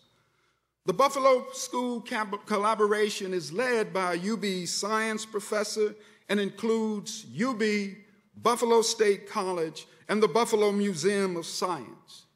On the adult education front, the University at Buffalo's Education Opportunity Center has established advanced training, technology, and information networking projects in several locations in the city. Now, these are essentially computer labs that enable neighborhood residents, especially young adults, to learn computer skills and to get vocational training, as well as to hunt for jobs and other opportunities. On the economic front, the university is engaged in several community-based activities. For example, it has established the Office of Economic Engagement to develop a strategy to provide employment opportunities for Blacks and Latinos at UB, and to increase procurement opportunities among entrepreneurs of color. The organization is also working closely with St. John's Baptist Church, a Black faith-based institution, on a major inner-city redevelopment project. UB is purchasing the McCarley Gardens, a 54-unit housing development from St. John's. Now, this real estate transaction is based on shared interests. The apartments are located on the Buffalo Niagara Medical Campus, which is the heart of the region's bioinformatics, medical research, and health sciences industry. UB wants to relocate its medical school on that campus. But to do this, it has to acquire the 15-acre site on which the McCarley Gardens sit. On the flip side, St. John's Church believes that it can leverage the sale of McCarley Gardens into a $500 million redevelopment project, which will catalyze the regeneration of Buffalo's predominantly east side community, which is located adjacent and surrounding the medical campus. To make this happen, the UB Office of Economic Engagement has formed a strategic alliance with St. John Baptist Church. Meanwhile, on the affordable housing front, the UB Law School has become a major force. Its affordable housing clinic has helped to produce 2,000 new or rehabilitated affordable housing units in Western New York, leveraging more than $165 million in private equity and loan money. On this point, the law school's affordable housing clinic is also working very closely with the Buffalo Choice Neighborhood Initiative in the implementation of its housing strategy. At this point, I want to shift the conversation to a discussion of the activities of my own unit, the UB Center for Urban Studies. The goal of the Center for Urban Studies is to construct a neighborhood model which is capable of transforming distressed neighborhoods into great places to live, work, play, and raise a family. Within this framework, we believe that it is absolutely necessary to forge an interactive relationship between school reform and neighborhood development. Toward this end, the center engages in research and works on select neighborhood development projects across the region. And it is currently collaborating with the Buffalo Municipal Housing Authority on the Buffalo Choice Neighborhood Planning Initiative, which I mentioned earlier.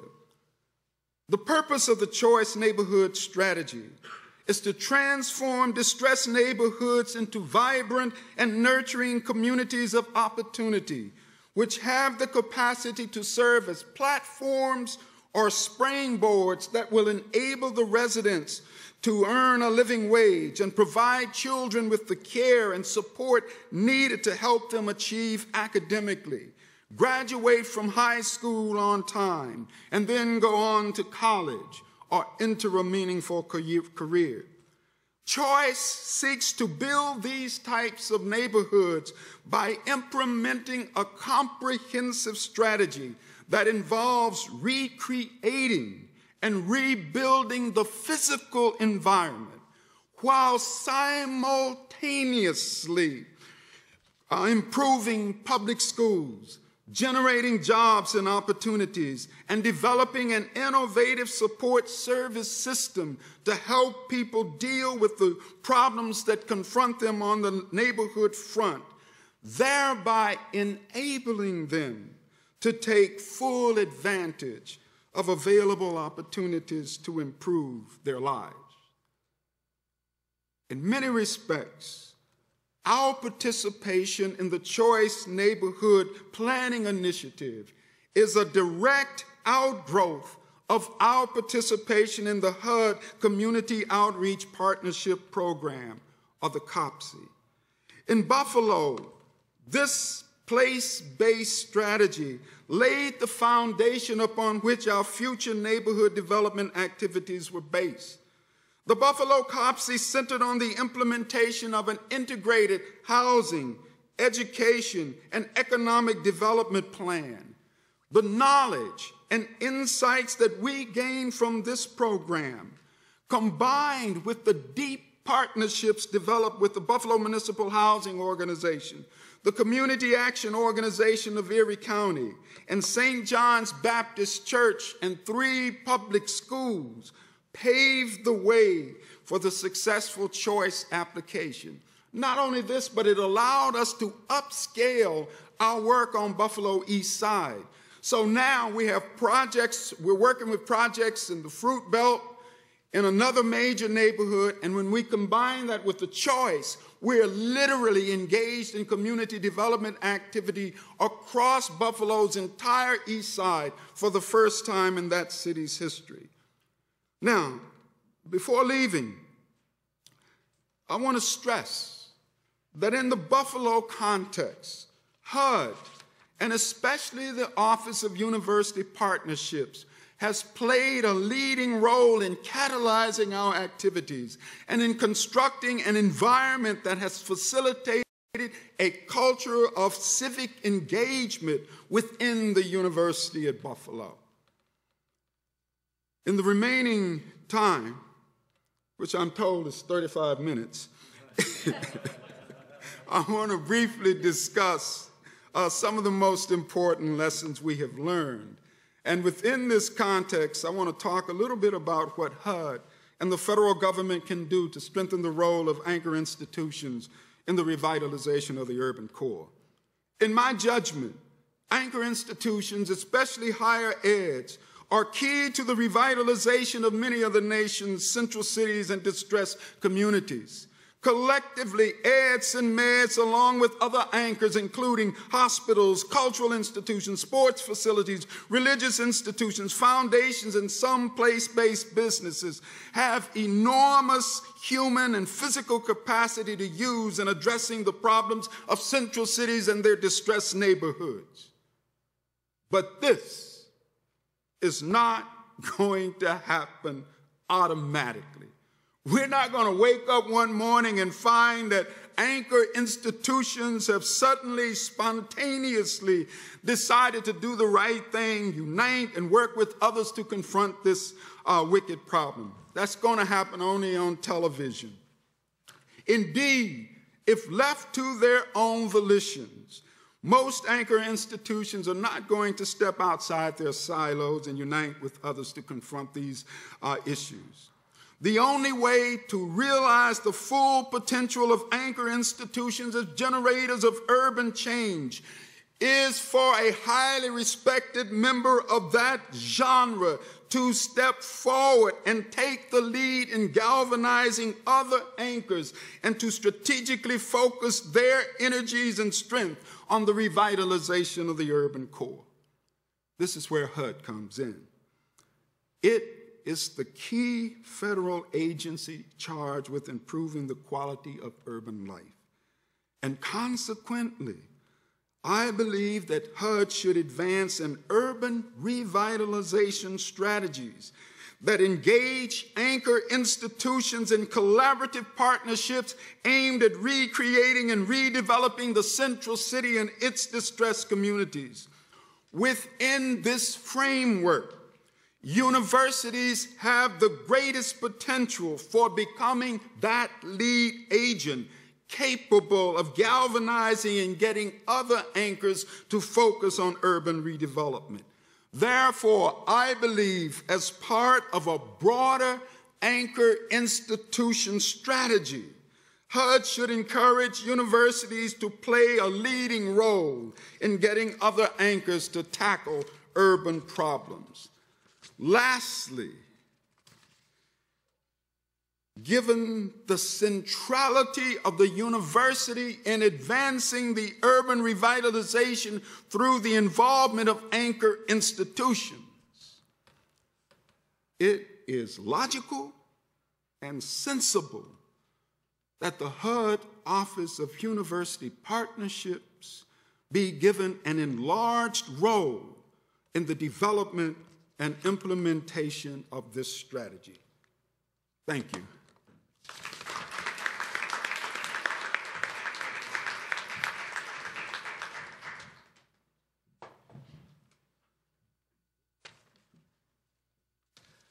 First of all, I want to thank my colleagues, and I'm going to actually take some of their ideas and build on these wonderful presentations, and then we're going to lead into questions together. So let me see if I can draw out some of the, at least, ideas I heard that are important. First, I think one that comes across very strongly is the context of all of our cities, and I'm including Philadelphia. These cities are in the deepest form of distress, and that we face in our cities a crisis, profound human tragedy, but with great potential to change. Great potential to change. Buffalo, Washington, D.C., Baltimore, and Philly. Very similar profiles, and we represent, within our cities, radically different types of higher eds. HBCU, two very different types of institutions, and a private institution existing within their cities and doing, in many ways, very similar and necessary things. And I've been in this field a while, and when I come and I hear this, I cannot help but be heartened in the face of the difficulty.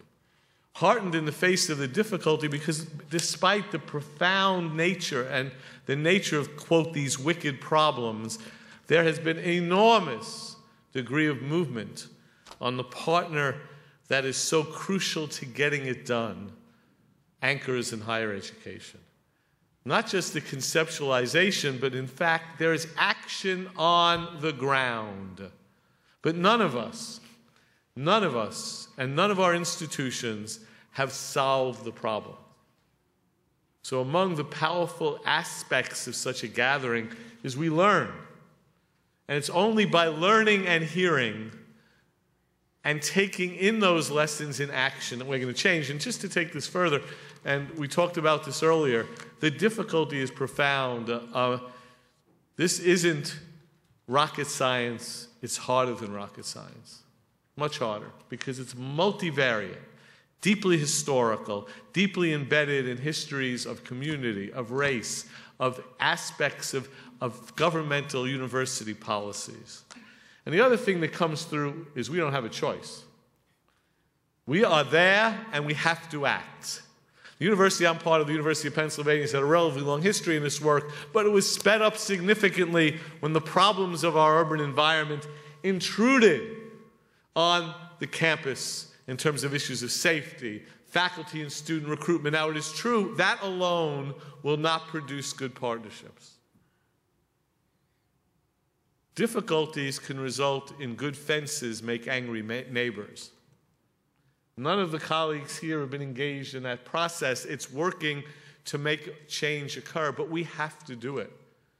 Billion-dollar physical plants, largest African-American corporation, second largest in the United States, Buffalo's biggest employer, Philadelphia's biggest employer. Higher eds dominate the landscape of Baltimore. We have to do it. And to do it, though, what I learned from my colleagues, and I was fascinated by this, is all of them, both in pointing out what they've done and the need to what happens, is that they have to be comprehensive and multi-sided. The number of initiatives that were just described by Henry Taylor, the powerful example of a portfolio at Howard University that encompasses all these different aspects of strategic planning and 5 different aspects.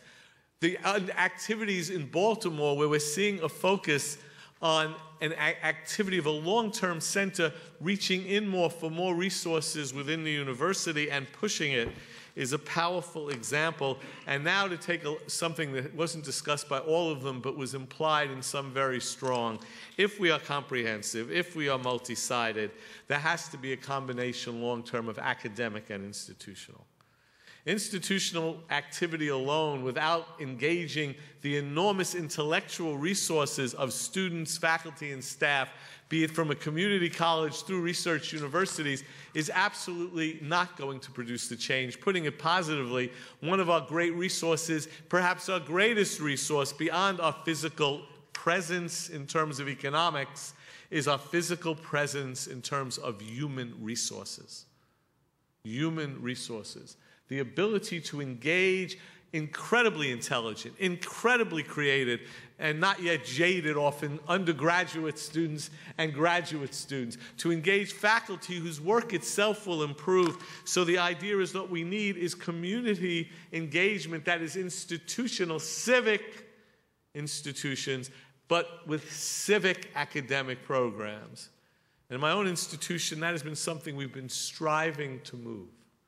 I've been involved in this work again a very long time, since the mid-'80s. I was 7 years old when I began. And in pushing the university at that time, I was a prodigy. And with pushing the University of Pennsylvania on the issue of academic and community engagement, there has been not just my pushing, but others over the time and over a series of presidents. Now we have an institution which says its core mission is a Penn Compact, which has as 3 components: access to poorer students, a lot more needs to be done, integration of knowledge, but engagement local and global. And the president, when she announced that, said, all engagement begins locally. Think of the change from the turn of the Cold War university to that statement, and then indicates that Penn needs to become, and is becoming, and she would claim it is, the civic ivy.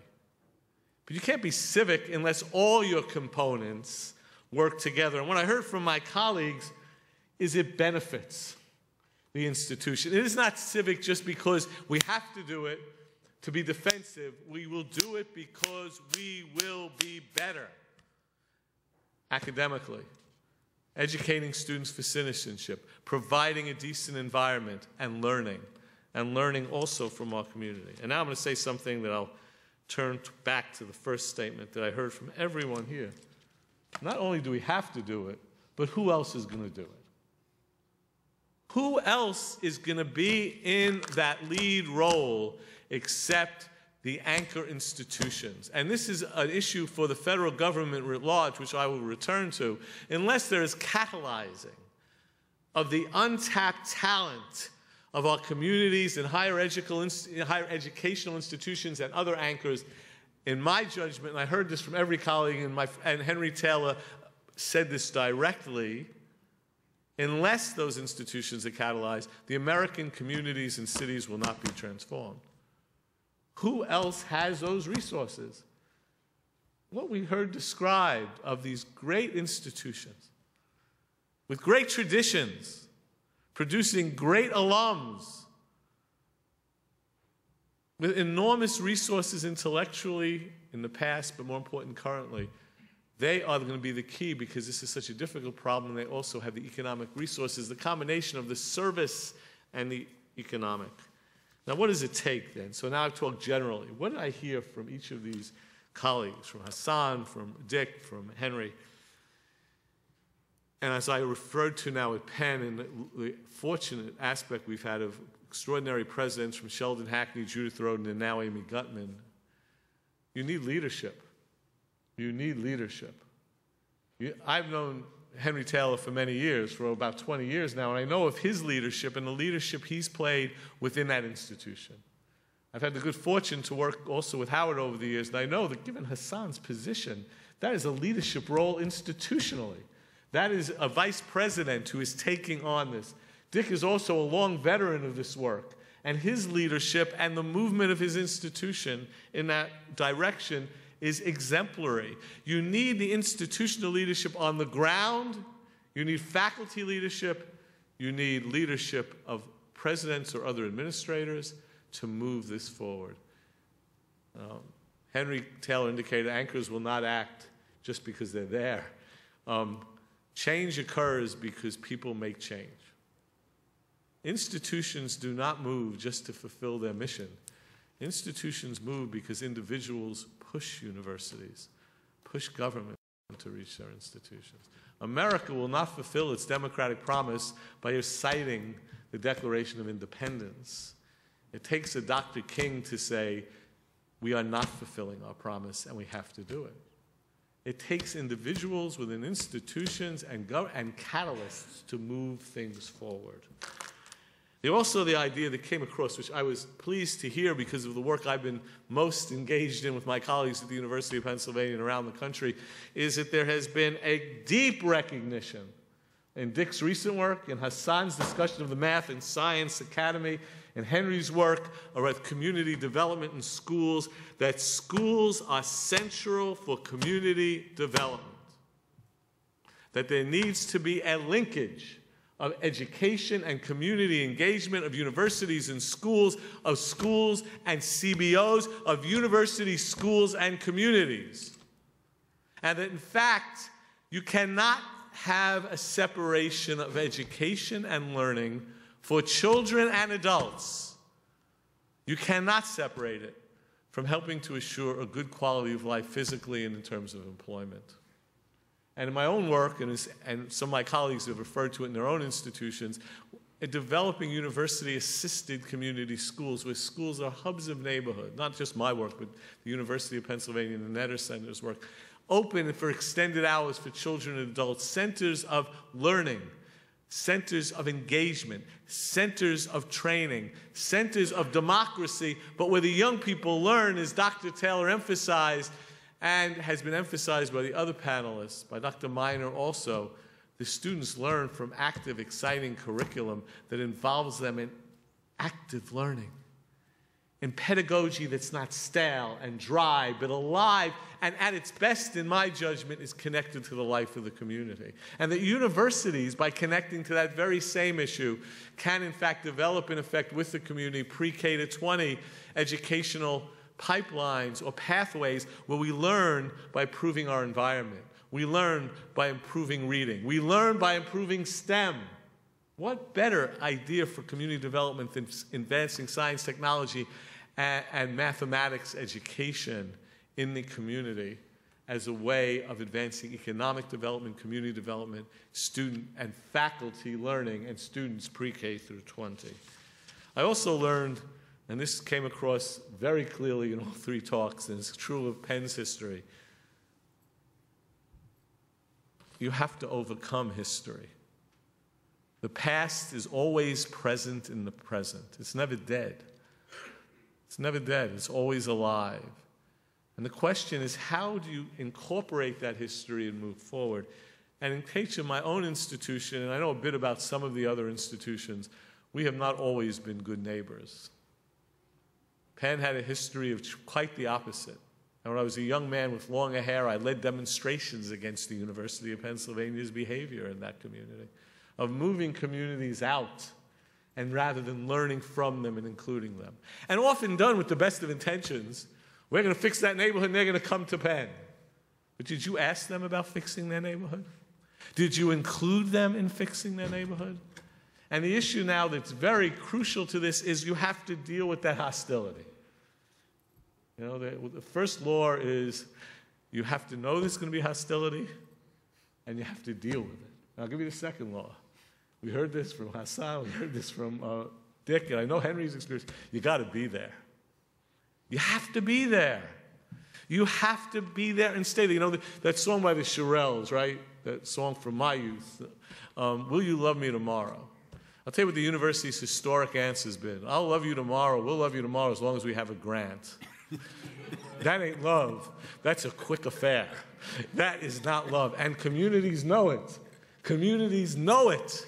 And I'll tell you one other story. Many years ago, we started working in the 80s. A principal came over to me. His name was Dr. Velasquez, and he was the third principal at the school, and he was a very buttoned-down guy, and he says, Dr. Harkavy, we're beginning to trust you. And I felt really good. And I said, beginning to trust me because you know my youth. I was an activist. And he says, I'm from North Philly. I know nothing about your youth. Then I said, well, he begins to trust me because we're working together and we get on. And Dr. Velasquez has a very different personality style than I did and do. He said, Dr. Harkavy, I work with you. You're not my friend. I realized I was in trouble. He was a principal. It was the time to leave. And I start walking out, and he says, stop, young man. I was a lot younger then. This is 1985. He says, stop, young man. And I turn around. He says, academics come and study us for a year and leave us with worse problems than we had before.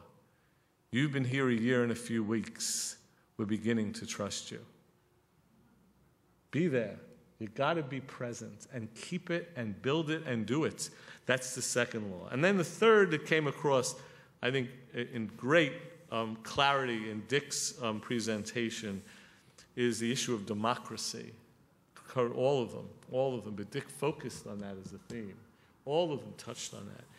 And I want to say on democracy something I raised that was raised by my colleagues. You have to have a democratic purpose. The purpose cannot just be it's good for us. And I'm going to sound again back to that theme, to realize the democratic mission of higher education, to realize America's unfulfilled mission, unrealized mission of genuine democracy for everybody. Have to have a democratic purpose in the work. And that's why federal agencies in part are so important. Second, you need to have, and Dick highlighted this, a democratic process.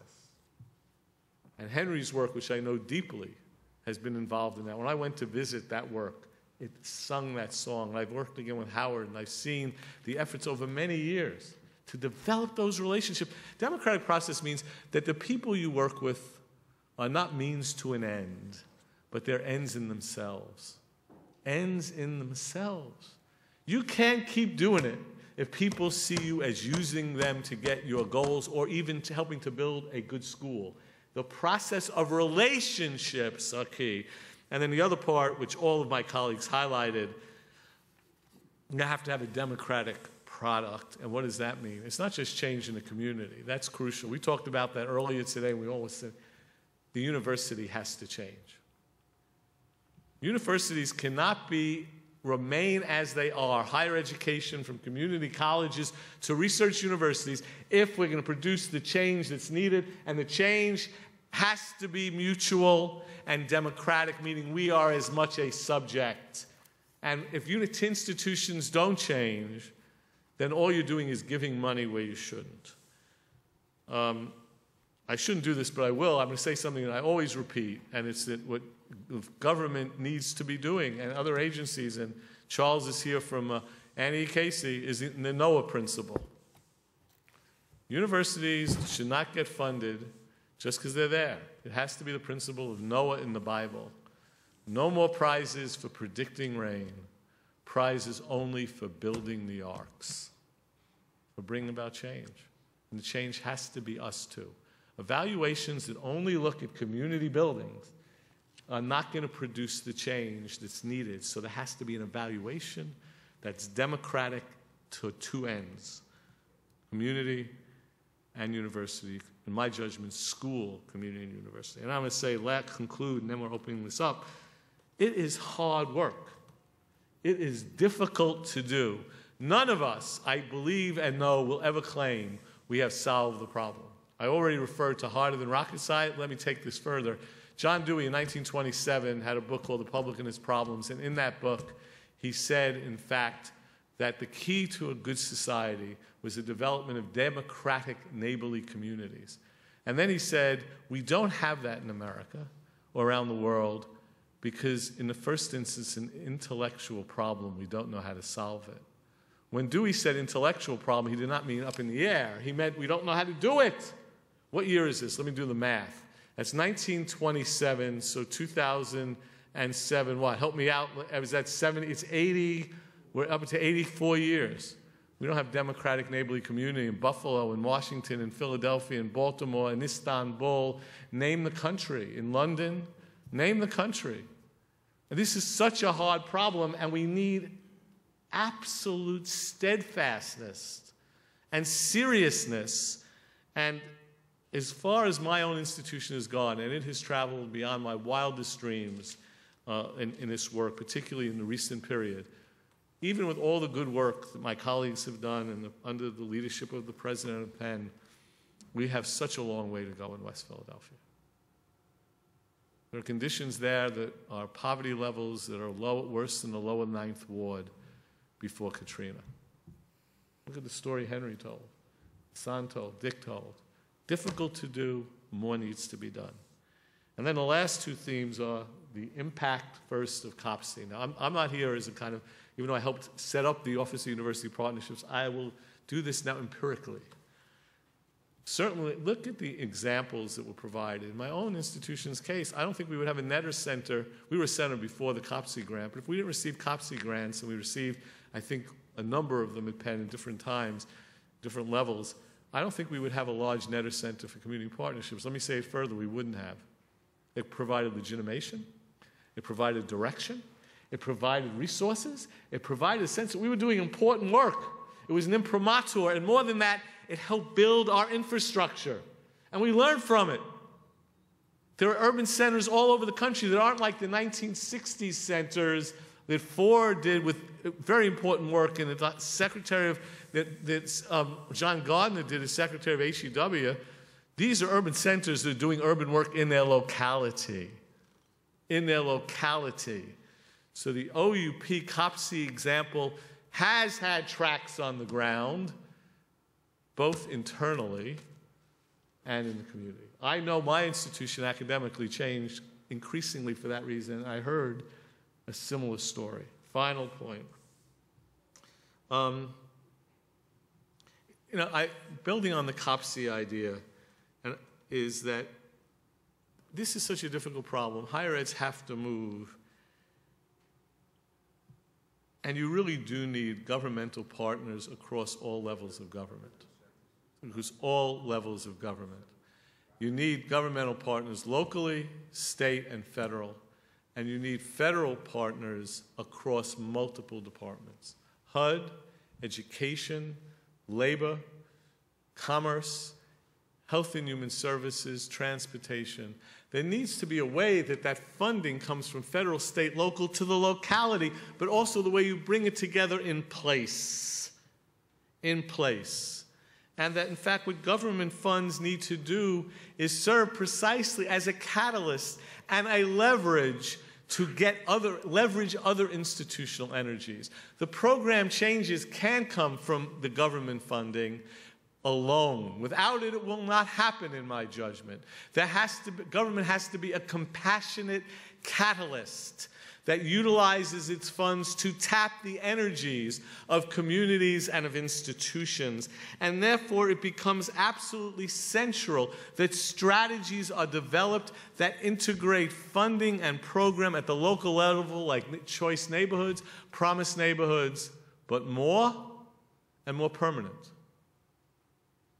I'm not asking or pushing for, from what I heard from my colleagues, big funding. I didn't hear any of them say that. What they called for was the importance this funding has had, how with approbation from the government, that is, this is good work, and effective catalytic funding, change could occur, and it could occur long term if the funding catalyzes and continues and is sustained to move universities and communities. And then my last point, which goes back to an earlier one, that institutional, that governmental funding should entail helping universities to do a better job at their core mission, and community colleges and colleges, and simultaneously help improve communities. It will not occur by just saying communities have to improve, universities, you have to do that. It will create a counter-reaction. It is that those funding need to leverage the enormous resources in those communities and at the universities, and that fit the mission of community colleges, colleges, and universities to educate our students for citizenship and to advance learning and knowledge, to improve society, and to improve the world. That's what I heard from my colleagues. Thank you very much.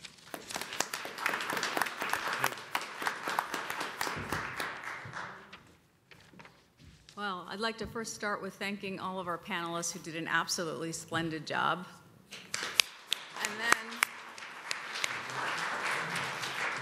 And then what I want to do, obviously, since one of the core themes that we've been hearing is engagement, it's time to engage with you all.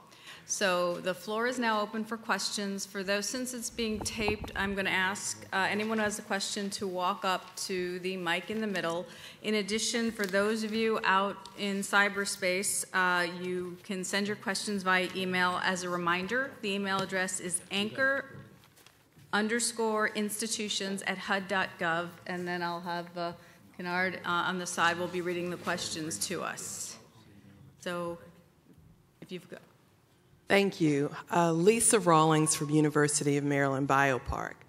Many of you have talked about your initiatives as kind of a presidential directive on down, or certainly from the leadership. But how have you done anything different to incent faculty?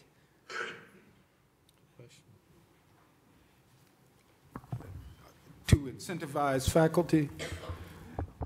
Yeah, I mean, I think that has occurred at two levels. At one level, actually one of the things that happened with the COPSI grant was that we used a portion of those dollars to create opportunities to encourage faculty members to become involved in research-based activities that focus on these efforts and issues. And one of the things that we're currently doing in relationship to the Choice Neighborhood initiative is to try to find ways where we can see cross-fertilization with faculty members and try to get them interested in involvement around whatever the aspects of that neighborhood they're interested in. Our philosophy is simply one of do what you do, but do it in a strategic and highly focused way, and to use every opportunity that possibly presents itself in order to get faculty members interested. And the key is, at least from my point of view, there's not just one type of research that this work needs. As Ira continuously say, this is harder than rocket science, which means that these are extraordinarily complicated issues. So if we have a faculty member that all they want to do is sit in a little dimly lit room in front of their computers and with archival stuff and do work, we say that's okay, but do what you do in a strategic fashion. If we have a health scientist that's only interested in complex health issues, we say that's okay, but do what you do, but can you do it in this area and this neighborhood? So incentivizing means both monetary pieces, but it also means, within the framework of faculty members, getting them to see that there is an opportunity for them to do this type of work in these kinds of neighborhoods and communities, and also achieve their goal of getting high-quality publications, national and international reputation, and for those who have tenure, those who don't have tenure to get tenure, and for those who do have tenure to get promotions. Yeah.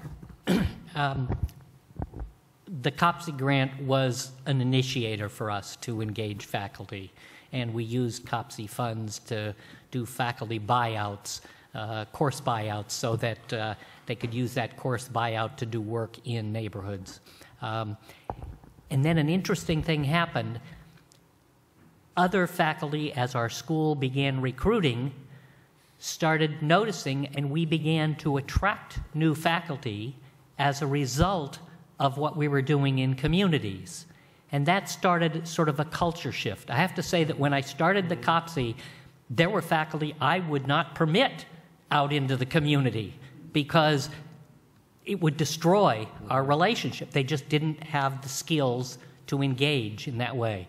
That's not true anymore. There's been a complete culture shift, and the faculty are excited about the connections with the community, and so it's been a real culture change. And they use their courses now to get their students out into neighborhoods. It's no longer just sitting in a classroom for academic learning. Before we leave, this is one point I really, really want to stress. In some quarters, there's a tendency that scholarship and work on these communities are unrelated. That's mythical. When we talk about the fact that these are among the most complex intellectual problems on the planet, it means that they cannot be solved without having the type of knowledge base that provides you with the insight that you need in order to figure out practical solutions. Right. And so you have to find multiple ways to get scholars involved. And at another level, we believe that good teaching flows from an actual real world interface and interaction. And as we talked about earlier, if schools are bad, right, then what did we teach the students that went on to become the school teachers, the administrators, and others? That goes back to the university. You're doing something wrong. If the cities are messed up, then what's wrong with our planners? What is it that we're not teaching? So we have to look back, not just at the scholarship end, but we have to look back also at the way in which the teaching is unfolding, because something is wrong, and the university has to look at its relationship to that. And that's why scholarship and faculty activities are so crucially interrelated to these issues and questions. Right. And we separate them at our own expense, and it becomes our tragedy as much as society. And I just want to echo that very briefly by saying I couldn't agree more with my colleagues and note that in our own work, we've actually had course development grants for faculty. We don't buy out time, but we give them money to change an existing course, not a lot of money, or to develop a new course. And we take a lot of colleagues to lunch. We eat and we talk about how they can apply their own work. I can't tell them. We have one of the great nutritional anthropologists in the world and sociolinguists involved, and this is their core work. Well, I couldn't tell them how to do that, but working, and then we've tried to develop faculty conversations and seminars, and also encourage the faculty members to do what Henry says: write, publish, go to meetings, and create an environment with this excitement. And we now have 60 courses and about 50 faculty a year teaching, and about 1,600 undergraduates and graduates only focusing academically on West Philadelphia. That's because the faculty believe in the work and are moving it forward. And the incentive is community, is lunch, and is also having these small course development funds, and so on. Okay, let me go to the next question, please. Good afternoon. My name is Bernard Morton. I'm a HUD employee. My question primarily is addressed to Dr. Minor. With respect to historical black colleges and universities, to what degree is the Howard model being replicated at other HBCUs that are in fact in distressed areas? I mean, one of the challenges that many HBCUs face is remaining anchored institutions themselves. Thank you. Right, you're right. But it was at HUD that when one of our former trustees, Jack Kemp, was secretary here, that he called a meeting of all 105 HBCUs presidents, and out of that came a focus on realizing that many of them could be important anchors in their communities, and some of them have carried that on. There were grants, and initially it was in the discretionary money in the Secretary's office, but it later became a program, a separate kind of program. And I was sort of disappointed because I helped to develop it, but then I couldn't get any of the grants. I'm saying, how's that possible? I mean, I know the criteria really well, but there are several. But I'll tell you something. I think there's going to come a time when we have to look at this thing as putting the kind of strategic partnerships across HBCUs. If you think about it, given what we can do in distance learning, I worked with the Western governors on creating a Western Governors University, right? And basically they were saying, we don't have the money to do what California did. I mean, we can't do it. I mean, California couldn't do it again, okay? But what we can do is we can get together and create something which shares certain resources and play it. I think HBCUs are going to have to do that.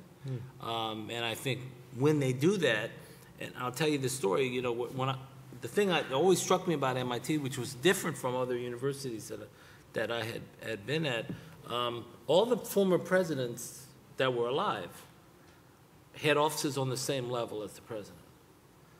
And some places try to expunge the history of somebody that went before. But what they did at MIT was each of those presidents had a Rolodex and a group of people that they were uniquely connected to. And so what the new president would do was they became his ambassadors and now her ambassador to those constituencies. And so you might have retired as president, but you still had that special relationship, and they use it. And I think we have to start to do that as well. And so I think the potential is there. I think that the threat to us, I mean, the most dangerous thing in a democracy is the failed school system. To me, all the shared values that are the glue that makes us want to keep covenants that our parents and grandparents made, that's way more dangerous than any weapon system anybody's building, okay? Because that's the glue. Home ownership and a great public system going all the way through City College, all of those things, those were things that made us unique, and those were things that made us so that you couldn't tell what a child would be by knowing what their parents were. That mobility was critical, and I still think it's critical. And so I think this is at a time where all of higher education, and I think it's starting to happen, all of higher education has to be connected and has to be looking for strategic opportunities to work together, not to talk about working together, to work together. And then it'll happen, I believe. Okay, let me just, I was asked to make an announcement before I take the next question. And I know that people are starting to leave, but there are a number of publications that are available in the back at the two tables if, when we're all done, you want to quickly take a look. And with that, the next question, please. Hello, my name is Kate Heiser, and I'm here with the Philadelphia Foundation. We're a 100-year-old community foundation, so we're sort of like a really tiny anchor. My question is, if any of you have thoughts about a role that place-based philanthropy might have in your work, since we can sometimes be more nimble, but certainly not as well resourced. Definitely. One is make sure that your grants are tied to encouraging the grantees to secure involvement, support, maybe even some kind of matching kind of support from the communities where they're working in.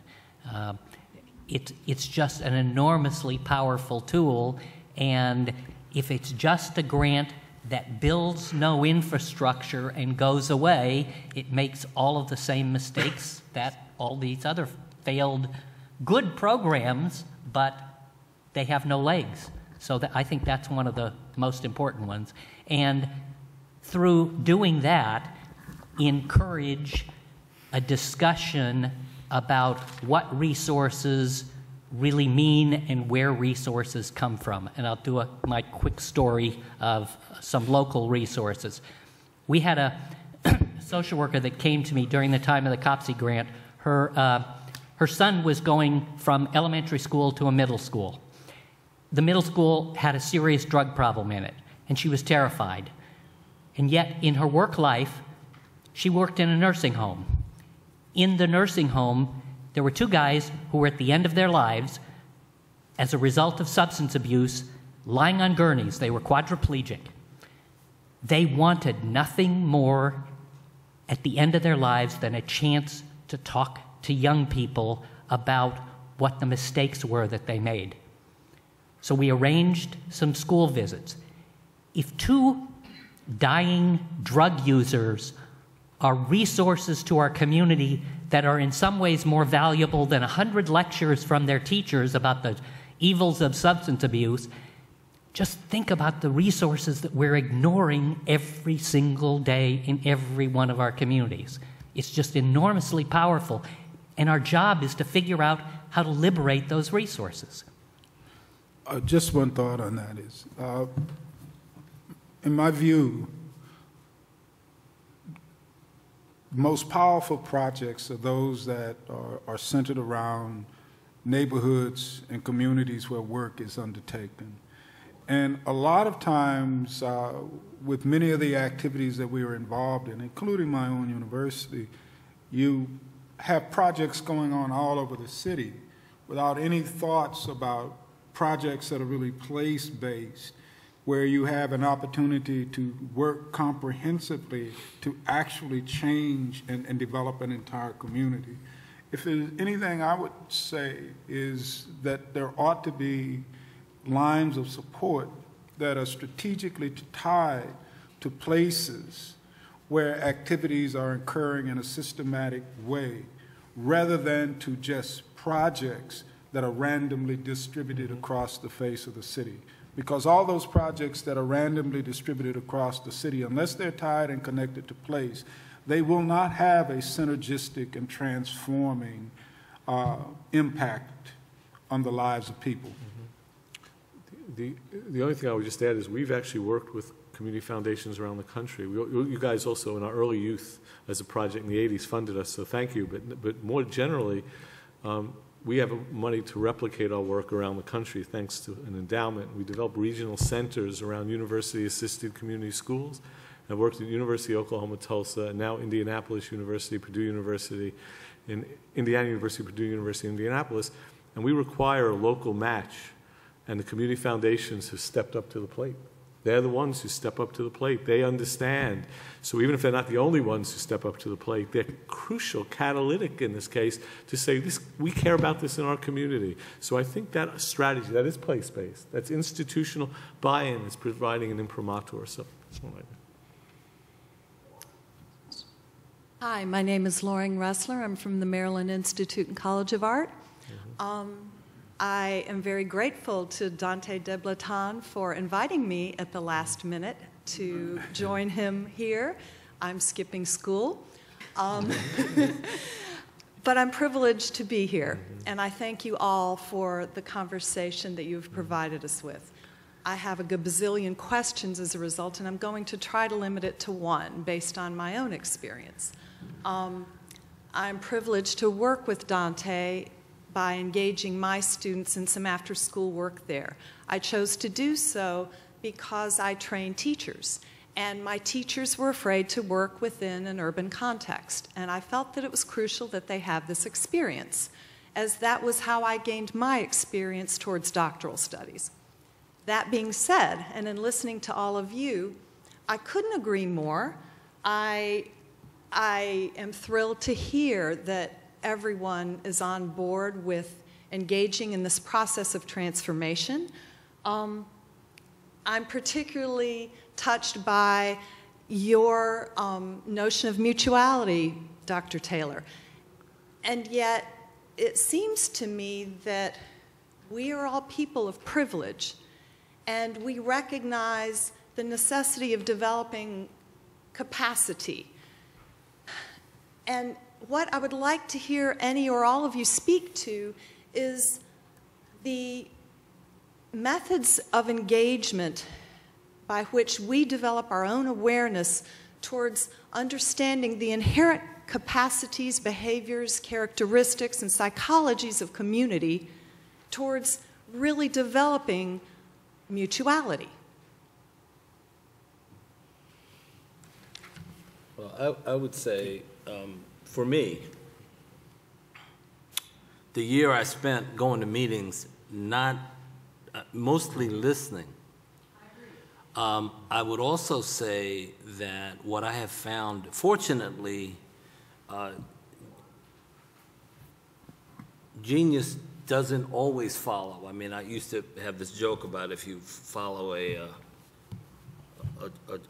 child with a certain characteristic home, you'll find a parent with that characteristic opening the door at the end of school. But what I would say is that the talent, and in many cases, in my work, in the 151 block area that I was talking about for the Joy Park Initiative, the ideas came there. I agree. You know, and it was a willingness. We could supplement sometimes, but it wasn't a surprise to me that the people who understood the situation the most had a better fix on what were the right solutions to employ. But there was a role for the university, a genuine role. But I'm simply saying that without the real relationship, we would have developed strategies that didn't hit the mark. I completely agree. Maybe I need to rephrase my question a little bit. But in I could have just misunderstood. Well, I may not have gotten to the point because I have so much in my head that I'd like to ask all of you.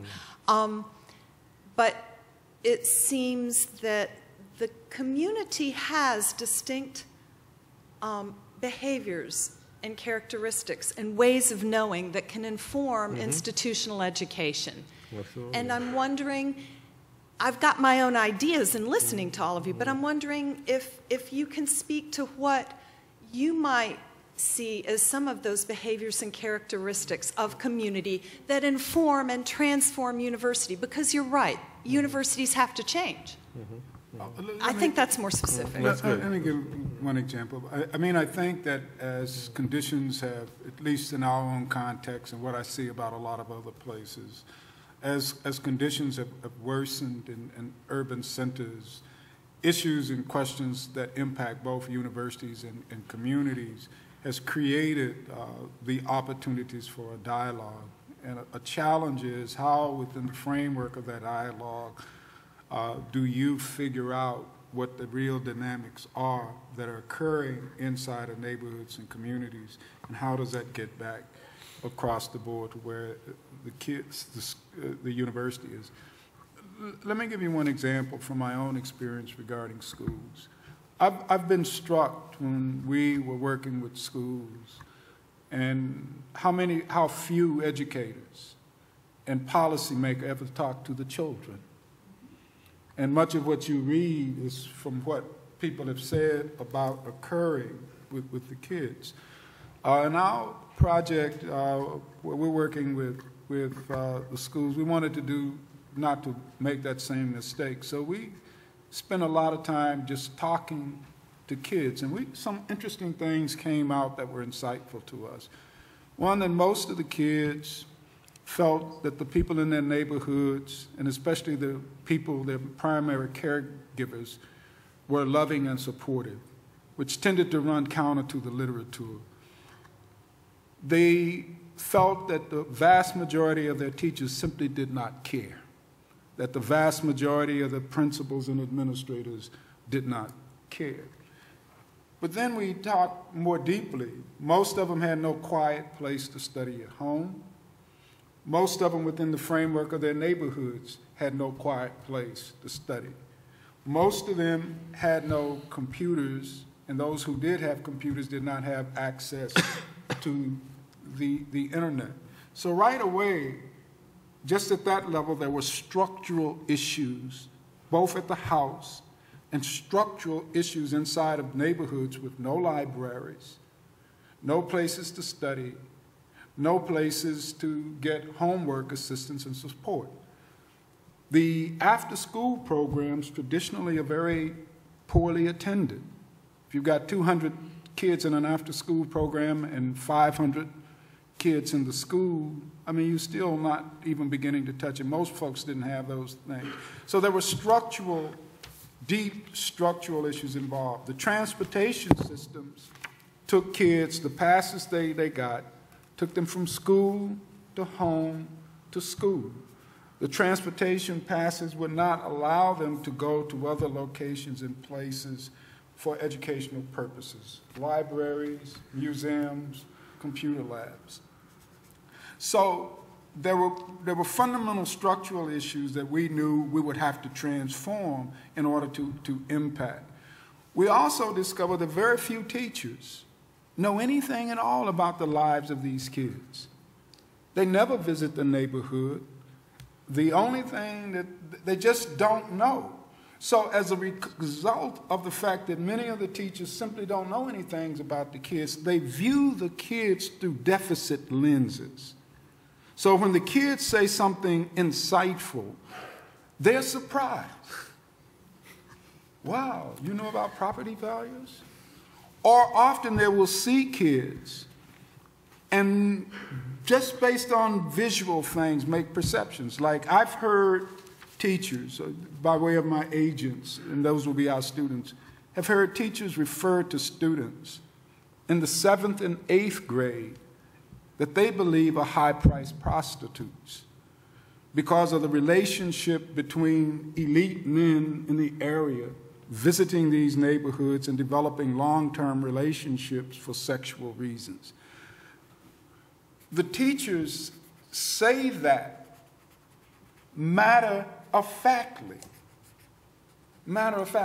So the point I'm making is simply that if we could get this kind of information into academic-based programs within the framework of the colleges and the universities, these are the things they ought to be teaching these youngsters and principals who would be going back into the schools so that they would have this kind of understanding that every education school in the country at the collegiate level ought to have a deep urban education program where field work, not only in the school, but field work in the neighborhoods and the communities where the people live ought to be a requirement. Okay, we've got barely time for the last question, so I'm going to ask you to be quick, and I'm going to ask the answers to be quick. Hi, my name is Andrew Shoneman, and I'm a doctoral student in the School of Social Work at Virginia Commonwealth University in Richmond. And through a project I did recently looking at community engagement across different disciplines, one of the things that I found, and then through talking to people as well, is that the term is actually defined differently.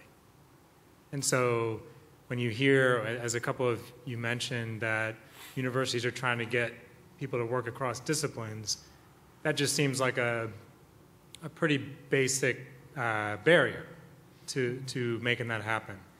And then the other thing that's, I think, related is that the higher ed folks, so the administrations at the universities, are maybe talking a different language than the folks in the specific disciplines. Mm-hmm. And I'm wondering if you think that that carries any weight, and if so, if you have any ideas about how maybe to address some of that. Mm-hmm. Thank you. Mm-hmm. Just sort of repeat what several people already said, that you're absolutely right. It is a tremendous challenge, and the way to overcome the challenge is to start doing it. That's right. Get people, pick a community issue that is burning, and get people from the different schools, the different disciplines, to sit down together and say, with some community leaders represented, and say, how are we going to work together to do this? It changes the whole dynamic. You know, the academic language, the academics start to realize, can't talk that way. They won't understand me. The whole dynamic changes. Mm-hmm. Just the best way to create interdisciplinarity is to work together on a complex problem with the community in place, as Dick said, in a place. because as all my colleagues indicated, these are such wicked, using Henry's term, problems, so complex, so difficult.